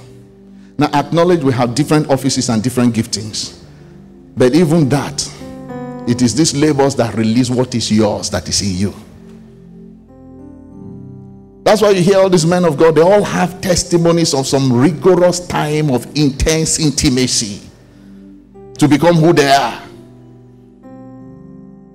And it's time for you to engage yourself. You will leave this conference with all the passion, the zeal, the revelation, the drive to make your life count in the kingdom of God. I'm praying for you now. You will leave this conference with all the revelation, the drive, the zeal, the passion to make your life count in the kingdom of God. And Satan will not be able to push you back anymore. Your days of getting discouraged in the outer court is over forever. Your days of getting discouraged in the holy place is over forever. You will, if you operate this way, you will need to sit before a man explaining all your problems. And then tomorrow when they want to build their blog, they start writing your story. Then you start reacting. No. Jesus has your solution. Particularly if you're a leader, you're a pastor. You must do this. You must do this so that you can operate properly in ministry. Let's rise up. This is the air I breathe.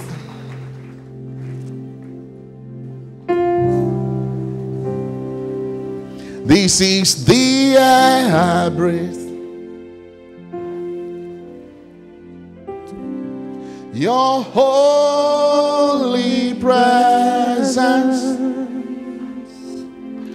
living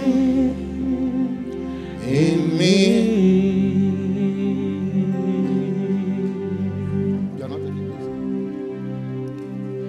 This is my daily bread.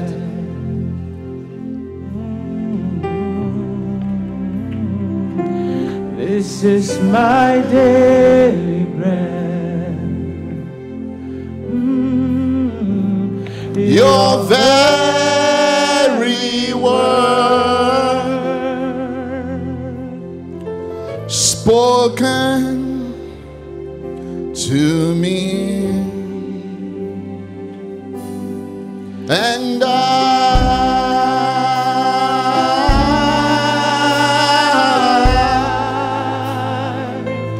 I'm desperate for you.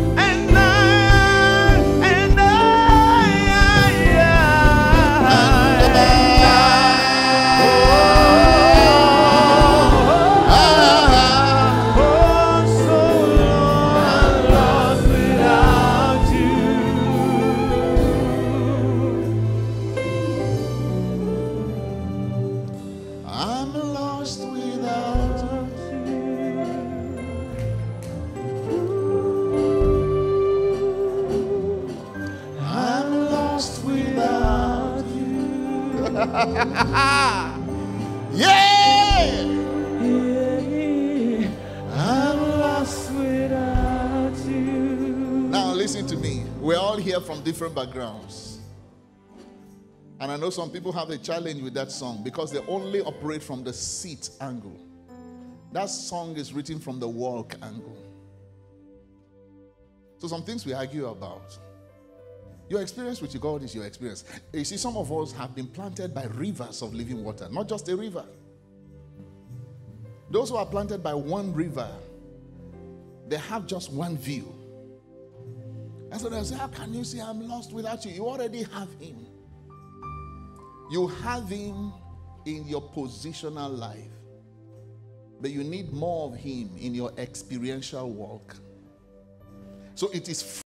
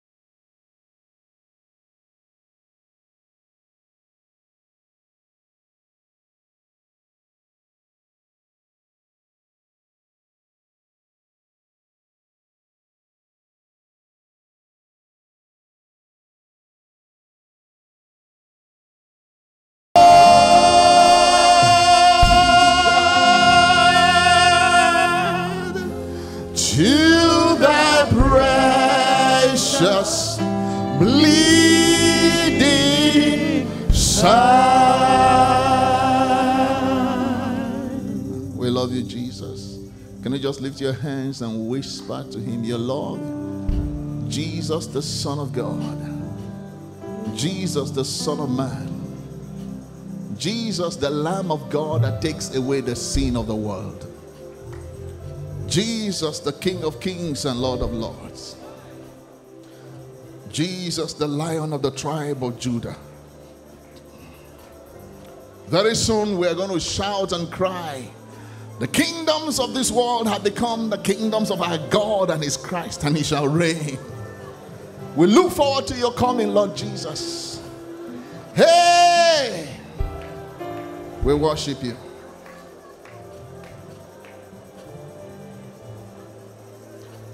Listen to me, my role and the role of every man of God, we are God's law enforcement officers. I can't give you what God has not already given you. In fact, by the stripes of Jesus, you were already healed. So the pain or discomfort in your body, no matter what the doctor said, it's a lie. Jesus took your infirmities and carried your sicknesses. So he borrowed this from somewhere and gave it to you. Your own Jesus carried. I say your own Jesus carried. But Satan is a thief. He comes to steal, to kill, and to destroy. That's why God hired some of us, recruited some of us to go enforce the law. If somebody took your phone from your pocket and the CCTV picked him up and they called me as a policeman and we traced the man and get the phone back for you, did I dash you anything? Is that a present from me? I just recovered what was yours. I said I just recovered what was yours. There's an anointing on me to recover what is yours. Now we're going to start a bit. Please be seated. Okay? We're going to be very brief about this. You're going to see how beautiful it is. If you are here and there's obvious pain, you are the one I want out here first. We're going to pray for other people. But if there's obvious pain in any part of your body, there's a discomfort that you are conscious of while you are sitting in the meetings, please come out here. You see, if you have HIV, for instance, you may not be in obvious pain. When you get healed, you need to go and run a test to prove it. Hello. But if you broke your waist or broke your ankle or you have a tumor that is painful, you don't have to go. When you are healed, you know it immediately. So that's why we're starting with you. Can you ushers control the crowd? Once there's a good line, hold everybody back. I don't want too many people in front. Nobody behind anybody. Just one single line. Pastor Martins, keep the musical background I like while ministering. No two people behind. If you can't stand in front, please go back to your seat. We are still going to come back to you. We are still going to come back to you. We are still going to come back to you. I believe you are the Son of Who believes that God sent this man to get you healed today? Is there anybody that believes that? Your hands went up first. Come on here. I believe you died. Pastor Prince Light, can you walk with me? I want you here. I believe you paid for us all. I normally have leg pain if I sit for long. So when you were sitting, you were having the pain. In the name of Jesus, I rebuke the pain. Jesus heals you now. Standing in our I would need a lady here. Mama, can you come? Can't touch some places, you know. here with the power to heal now. Just tap her legs in Jesus' name. Receive the power. Look at me. Look at me. Move your legs immediately. The grace to forgive. And tell me how you feel. Is the pain still there? I believe in Jesus. Tell me what's happening.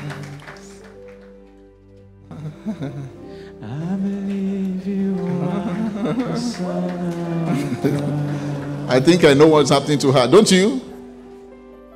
Okay, now listen to me. On a scale of 100, 0. Why are there tears in your eyes? And rose again. You are emotional. You see? I believe 0 is no pain. 100 is the pain you had before. Where are we? us all. We're in. Already. Say it again. I'm okay already. You are okay already. There's no pain at all. Now, who did that? Who did that? Jesus. Do you believe Jesus will do that for you? Where was pain in your body? You fell from an upstairs last year, October. Head on the ground. I didn't break anything, but I fell with one side, and from the waist down to my leg has been disturbing me since October. Last year, since October last year. Long. You sit down for long. Hallelujah. You help me. Jesus said, when we place our hands on sick people, they get well. So we have fulfilled our part. He's doing his part. Muscles, bones, tendons, tissues, ligaments, be healed. Thank you, Jesus. Look at me. Say, thank you, Father, for my healing. Bend down, touch your toes immediately. Are you from the Pentecostal church? Yeah, they are the ones that find it difficult to get healed. So, you didn't know that was what I was about to say. Put your own hands there. Look at me. What do you see in my eyes? How can you describe it? Do I look like I'm wondering whether you'll be healed?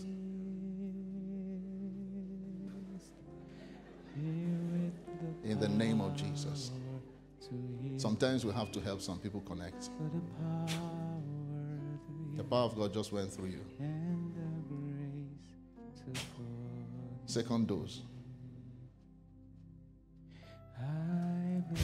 Third dose. Thank you, Lord Jesus. Thank you, Lord Jesus. Thank you, Lord Jesus. Thank you, Lord Jesus. Thank you, Lord Jesus. Thank you, Lord Jesus. Thank you, Lord Jesus. Something is happening in your body. Thank you, Lord. Thank you, Jesus. Thank you, Jesus. Thank you, Jesus. Thank you, Jesus. Now, sometimes you give expression to the Holy Spirit as He moves on you. There's nothing wrong with that. Like the first lady told us, I'm emotional, so she began to shed tears. The power of God is at work in your body. I'm coming back to you. What's ulcer pain? Put your hands there. Okay, it's thoracic ulcer. You demon. Go! Go! Go! Go! Thank you, Jesus.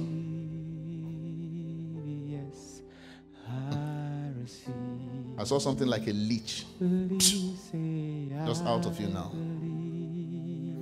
Just fly out of you. What would you have done before that will intensify the pain? If you drink water, do you feel any more discomfort? Or anything? If you take anything, you feel. Get me a bottle of water. Cries out for the Almighty. Rabba kanishtai kespesulidani. For the Almighty. My heart. Let it not be as if God only loves the ladies. Give her water to drink and tell me how you feel. Don't worry, I'm coming back to you. Drink it in the way it would have hurt you before. You feel no hurt at all. My heart cries out for the Almighty. Tell me how you feel. Cries out for the Almighty. Having this pain for my chest. Can we have power here? Okay, it's not on. My heart Before I came out, I was having this pain from my chest to my back. I can hardly feel it. Okay, stretch. Stretch now.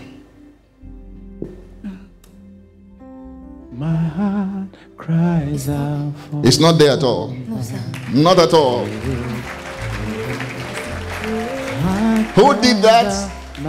Always give Him the glory. Sir, where is the pain? My heart cries out For too long. It's causing me serious headache. What is that? Ulcer. Ulcer. For too long. Then each time I want to fast, I'll start having a swollen leg on my legs. Cries out for the Almighty. You will go and fast as long as you can. God heals your kidneys now. God heals your liver in the name of Jesus. God heals ulcer. Stomach ulcer, right? Stomach ulcer. Stomach ulcer. In the name of Jesus. Yes, I receive. Go! I command the spirit of infirmity to go. Thank you, Lord. Thank you, Lord. Thank you, Lord. You felt that? The power of God just ran through you. Did you feel that? Glory to God. Hallelujah. If I give you an instruction, will you obey it? Go eat something pepperish. Go eat pepper. They won't fool and he calls fefe. Fefe. Go and eat fefe. And you report back tomorrow. Because you will feel no discomfort anymore. Your ulcer is gone. God bless you. Give me your hand. Give me your hand. In the name of Jesus. In the name of Jesus. In the name of Jesus. God said you are getting more than a healing. I don't know what He's doing right now, but making me lift your hand. Lord, give her everything you have for her today. In the name of Jesus. Take it all. In Jesus' name. Thank you. Give me your hand. Give me your hand. I receive. I believe. I believe. Yes. Hold her second hand. Help me pull her up. Mama, help hold her second hand. Help me pull her up. You're getting up. I insist you get up and get healed. Now, look at me. Don't be afraid to tell me what is happening with you. Are you feeling more pain or less pain?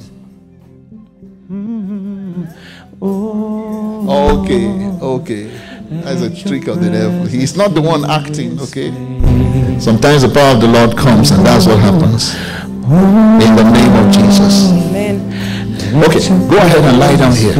This place is anointed. You're not living here with pain in your body. I know that. This is what we I know that I know This is what we hunger for. And do you know, while lying down, please don't pray. I beg you. You can't give and receive at the same time. The power of God is already upon you. So just keep saying things like, thank you, Father, for healing me. Can you help me say that? No matter what you feel. Thank you, Father, for healing me. The moment you are free from pain, get up and let us know. Okay, you are still here. God bless you. You can go back to your seat. You can go back to your seat. Is there somebody here that can barely walk? You, come. Somebody help her. That should be a stroke. Or what made you like that? They say this meningitis. God wants us to deal with that. This is what we ask for. This is what we hunger for. This is what we pray for every day. This is what we ask for. This is what we ask for. Oh, this is what we hunger for. This is what we pray for every day. This is what we ask. We ask for. Thank you, Lord Jesus. What's wrong with you? This is what we pray for. Over 15 years. As of now, I don't have proper place here. It will come. Come. We ask for. This is what we ask for. Oh, this is what we hunger. I hope you didn't pull her up by yourself. She was trying to get up. Good. She's the one trying to get up. In the name of Jesus. In the name of Jesus. Muscles, joints become limber. Every damaged cell is healed by the power of the Holy Ghost in the name of Jesus. The meningitis is gone. In the name of Jesus. All internal organs be healed. You spirit of infirmity, unclamp your filthy hands right now and get out of this body. Get out. Thank you, Lord. My heart cries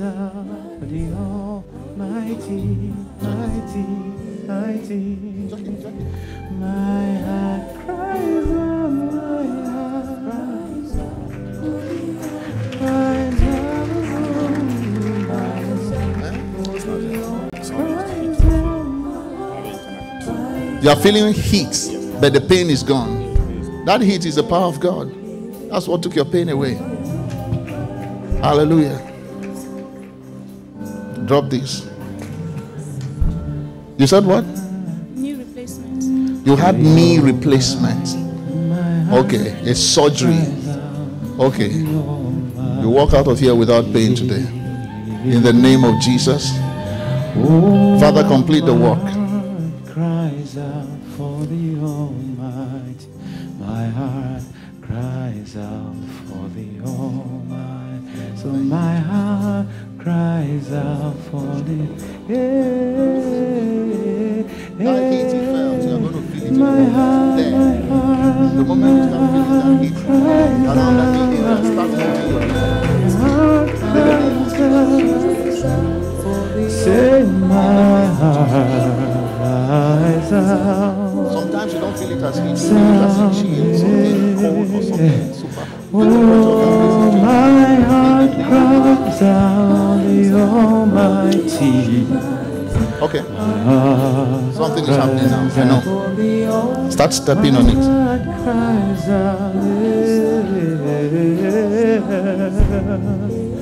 Oh, my heart cries out. Lebrando G Kragelich de Kesudi Braunstein or Kespesushina. Look at me. Okay. You actually walked here. So there's a measure to which you can walk. Just start putting more pressure on it. Feel it. Oh Lord, oh Lord, oh Lord.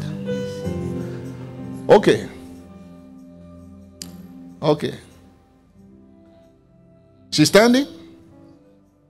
Let me hear from her. I'm coming. I started with her before you got here. Oh, is that why you people were shouting? I heard a shout and I didn't know why. I feel a lot relieved now, and I can try to do what I've not done before, like what I couldn't do before. Okay, try some of it. Oh, is that the same person that was crying? Sometimes, most times, when I want to bend my waistline to start making sounds. When I want to sit, stuff like that. But now, go and sit down. Go and sit down. Walk up back here. Hey, somebody shout unto the Lord. Take a hold of my hand. Something jumped into you while that was going on. I don't even know how to know what is wrong with you. You are healed in Jesus' name. Check it. Check it. Check it immediately. Where was the pain? Okay, it's peptic ulcer. I had pains on my back. Okay, now stretch. Look for it. And tell me. I hope you didn't disconnect. Something jumped into you. I saw it. I couldn't bend for a long time. Like when I bent, I have to take some seconds or like 31 minutes before I could stand up. 30 minutes? 30 seconds to 1 minute. Okay. Before I could stand up once I bent to sweep.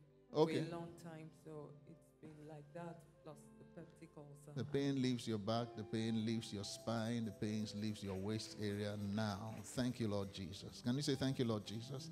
Bend down, touch your toes. pain. You can't feel pain. I like your countenance. It's a countenance of joy. Hey, somebody celebrate Jesus. Please. Put your hand at her back and your hand on her stomach. Put your hand. Let's complete the circuit. Ragadishi. Ragadishi. Ragadishi. Thank you. God bless you. Go back to your seat. Tell your neighbors what God did for you. Lebrakisteina. Lebrakisteina. Zudiganiata. Medadisa tika. Now the truth is, the more you watch this, the more your own faith rises up and it becomes easier for you to get healed. Yes, you are feeling something right now. Start checking it again. Check it again. Check it again. Help her bend. Help her check herself.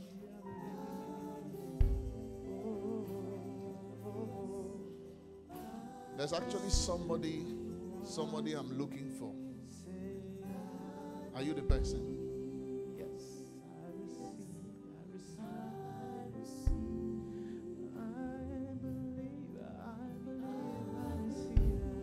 The pain began from a trauma. Who is that person? The pain actually began from a trauma.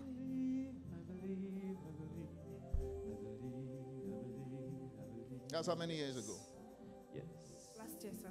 Last year. Yes, So it's not actually a physical pain. I had an accident. Okay. So since after the accident, like a month later, that's when the trauma started. Okay. From the chest, from my breast to my back, to my head, to my leg. Who is a mechanic here? Let me tell you how it happens. Moments of trauma opens a gap that demons can get in. Some of those post-traumatic pain is not physical. It's not that something was damaged that is beginning to show up. It is that in that moment of fright, your spirit opened up and the demon of pain got into your flesh. That's why doctors can't treat it. You can't inject spirit away. So God said, I should cast that spirit out of you. That doesn't mean you are demon possessed. It's in your flesh. Are you ready for that? In the name of Jesus. Go!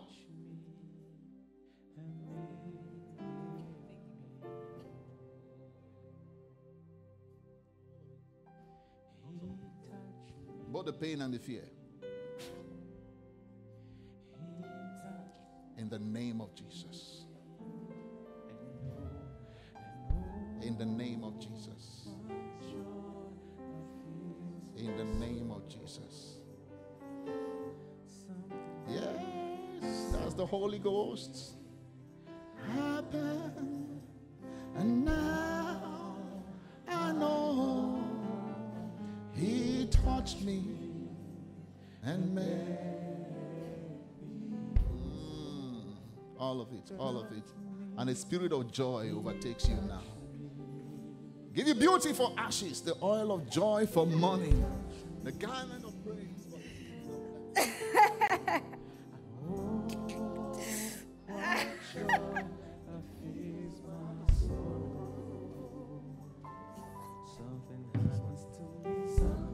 Robbers used machete on my hand, and then after that I had accident and I had a cord stitch in the same place.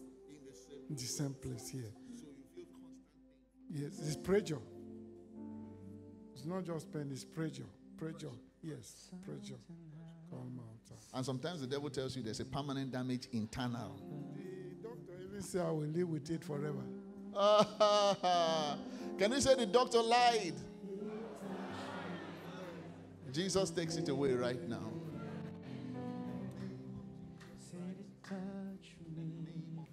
In the name of Jesus Christ. In the name, sir, can I ask you to kneel down?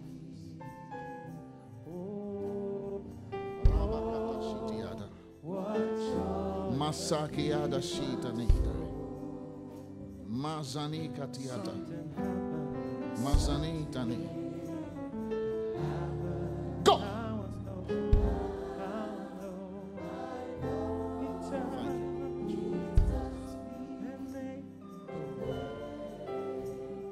Calm and peace. Dr. Jesus does it for you now. Oh, now because of time, now the reason I stayed with some people is so that you can see what God is doing here. Now I'm going to go around and lay hands on you, and I want you to just take it. How do you take it? The moment I lay hands on you, check yourself. Can you do that for me? I said, can you do that for me? So that we're not closing by 2 a.m. Because it just takes a moment. I helped some people to interact with the anointing so that I can build your faith. In the name of Jesus Christ. And when I walk up to you, just declare, I'm healed from so and so. Then I put my hands on you. Can we start with you? You said I should start with you.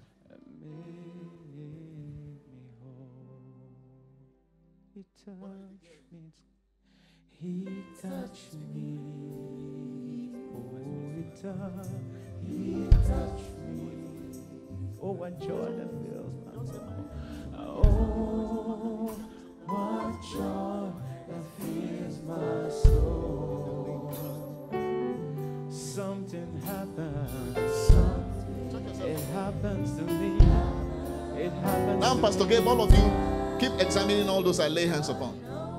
It touched and made me whole. Tell me what you are receiving. Oh, it touched me. It touched me. It touched me. Oh, what joy. Oh, what joy that fills my soul. Not in my name. Oh, say something happens to me. I know it touched and made me whole. Oh, it touched me. It touched me. Oh, yeah. What did you say? I usually A little? I usually have back pain, plus I have ulcer and a pain around my right breast. But while you were praying for someone, I felt it, I touched it, and there's no pain anymore. Hallelujah. All of it gone in Jesus' name. Chest pain at the back, and then the demonic scratch on my abdomen. a demonic scratch. You feel the scratching. Yes. Periodically. I see a millipede. That's what I see in my spirit. In the name of Jesus. An enemy discovered is an enemy conquered. You devil, go! All of it, go. Bring him back. Raman. I'm sure of it. Sure of it. Touch me. Oh, something happens to me. Something happens. And now I know.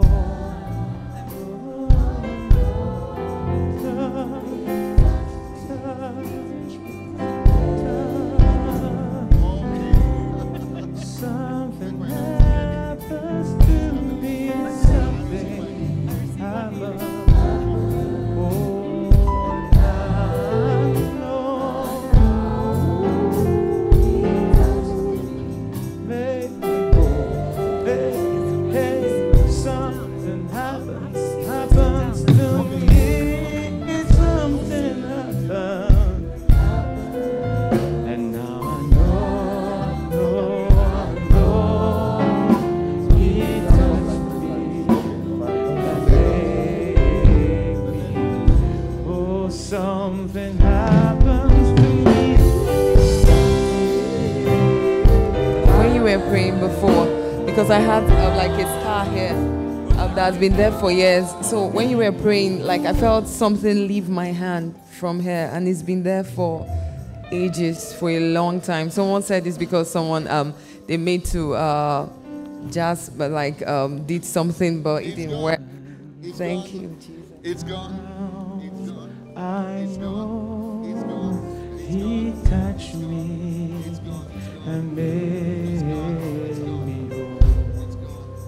Something happened. Something happened. It's gone. It's gone. It's gone. Happens. It's gone. And now I It's know. gone. Now I know. I I have diabetes ulcer in my leg. Since 2 years now, like fire and pepper in my leg. I can't sleep in the night.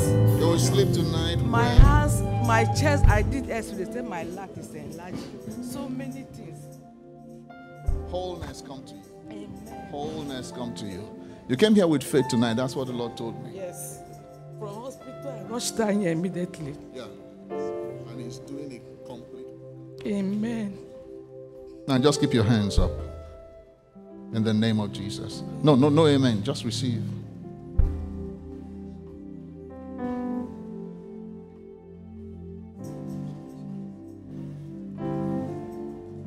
Wholeness come to you from Jesus. Thank you, Lord. Thank you, Lord.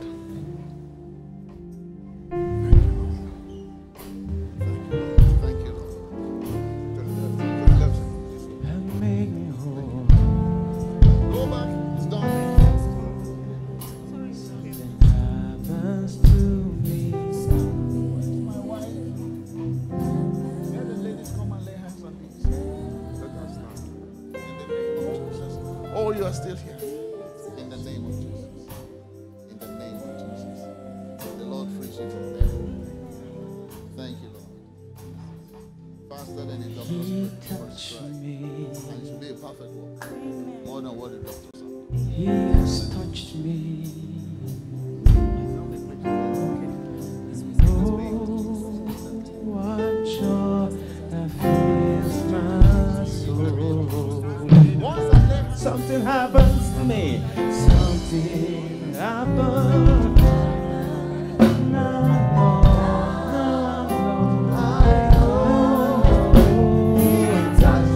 that makes me whole.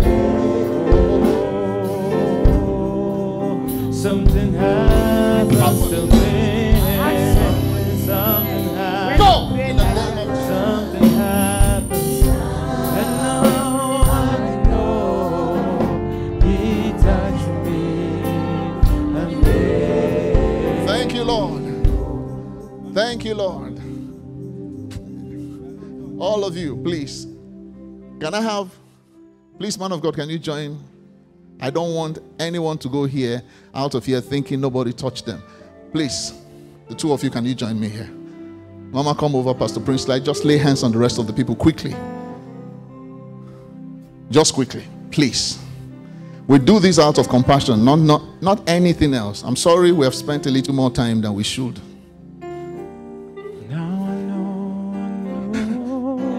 Huh? I can still feel it. It's not gone just yet. You can still feel it where?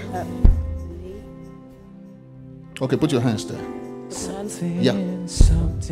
Yeah. Can you say pain? Say pain. You will leave my body now. Pain, you will leave my body now. In Jesus' name. In Jesus. Go sit down and check it again. Now, anyone that needs healing, get up right now. Nobody needs to touch you. But those who came out, they're touching them and they're going back. Just touch them, let them go back. The power of God is operating there. Lord God Almighty, our desire is the rest of this week, everyone here will enjoy a pain-free, discomfort-free week. They have come into your presence, so your power invade their flesh. Dematerialize all tumors and cancers. Take all pain away. Spirit of infirmity, I break your power. You leave everyone under the sound of my voice, even those outside. Go! In Jesus' mighty name. In Jesus' mighty name. In Jesus' mighty name. Can you say, Jesus Christ of Nazareth makes me whole now? Say it again. Say it again. Shout it the last time.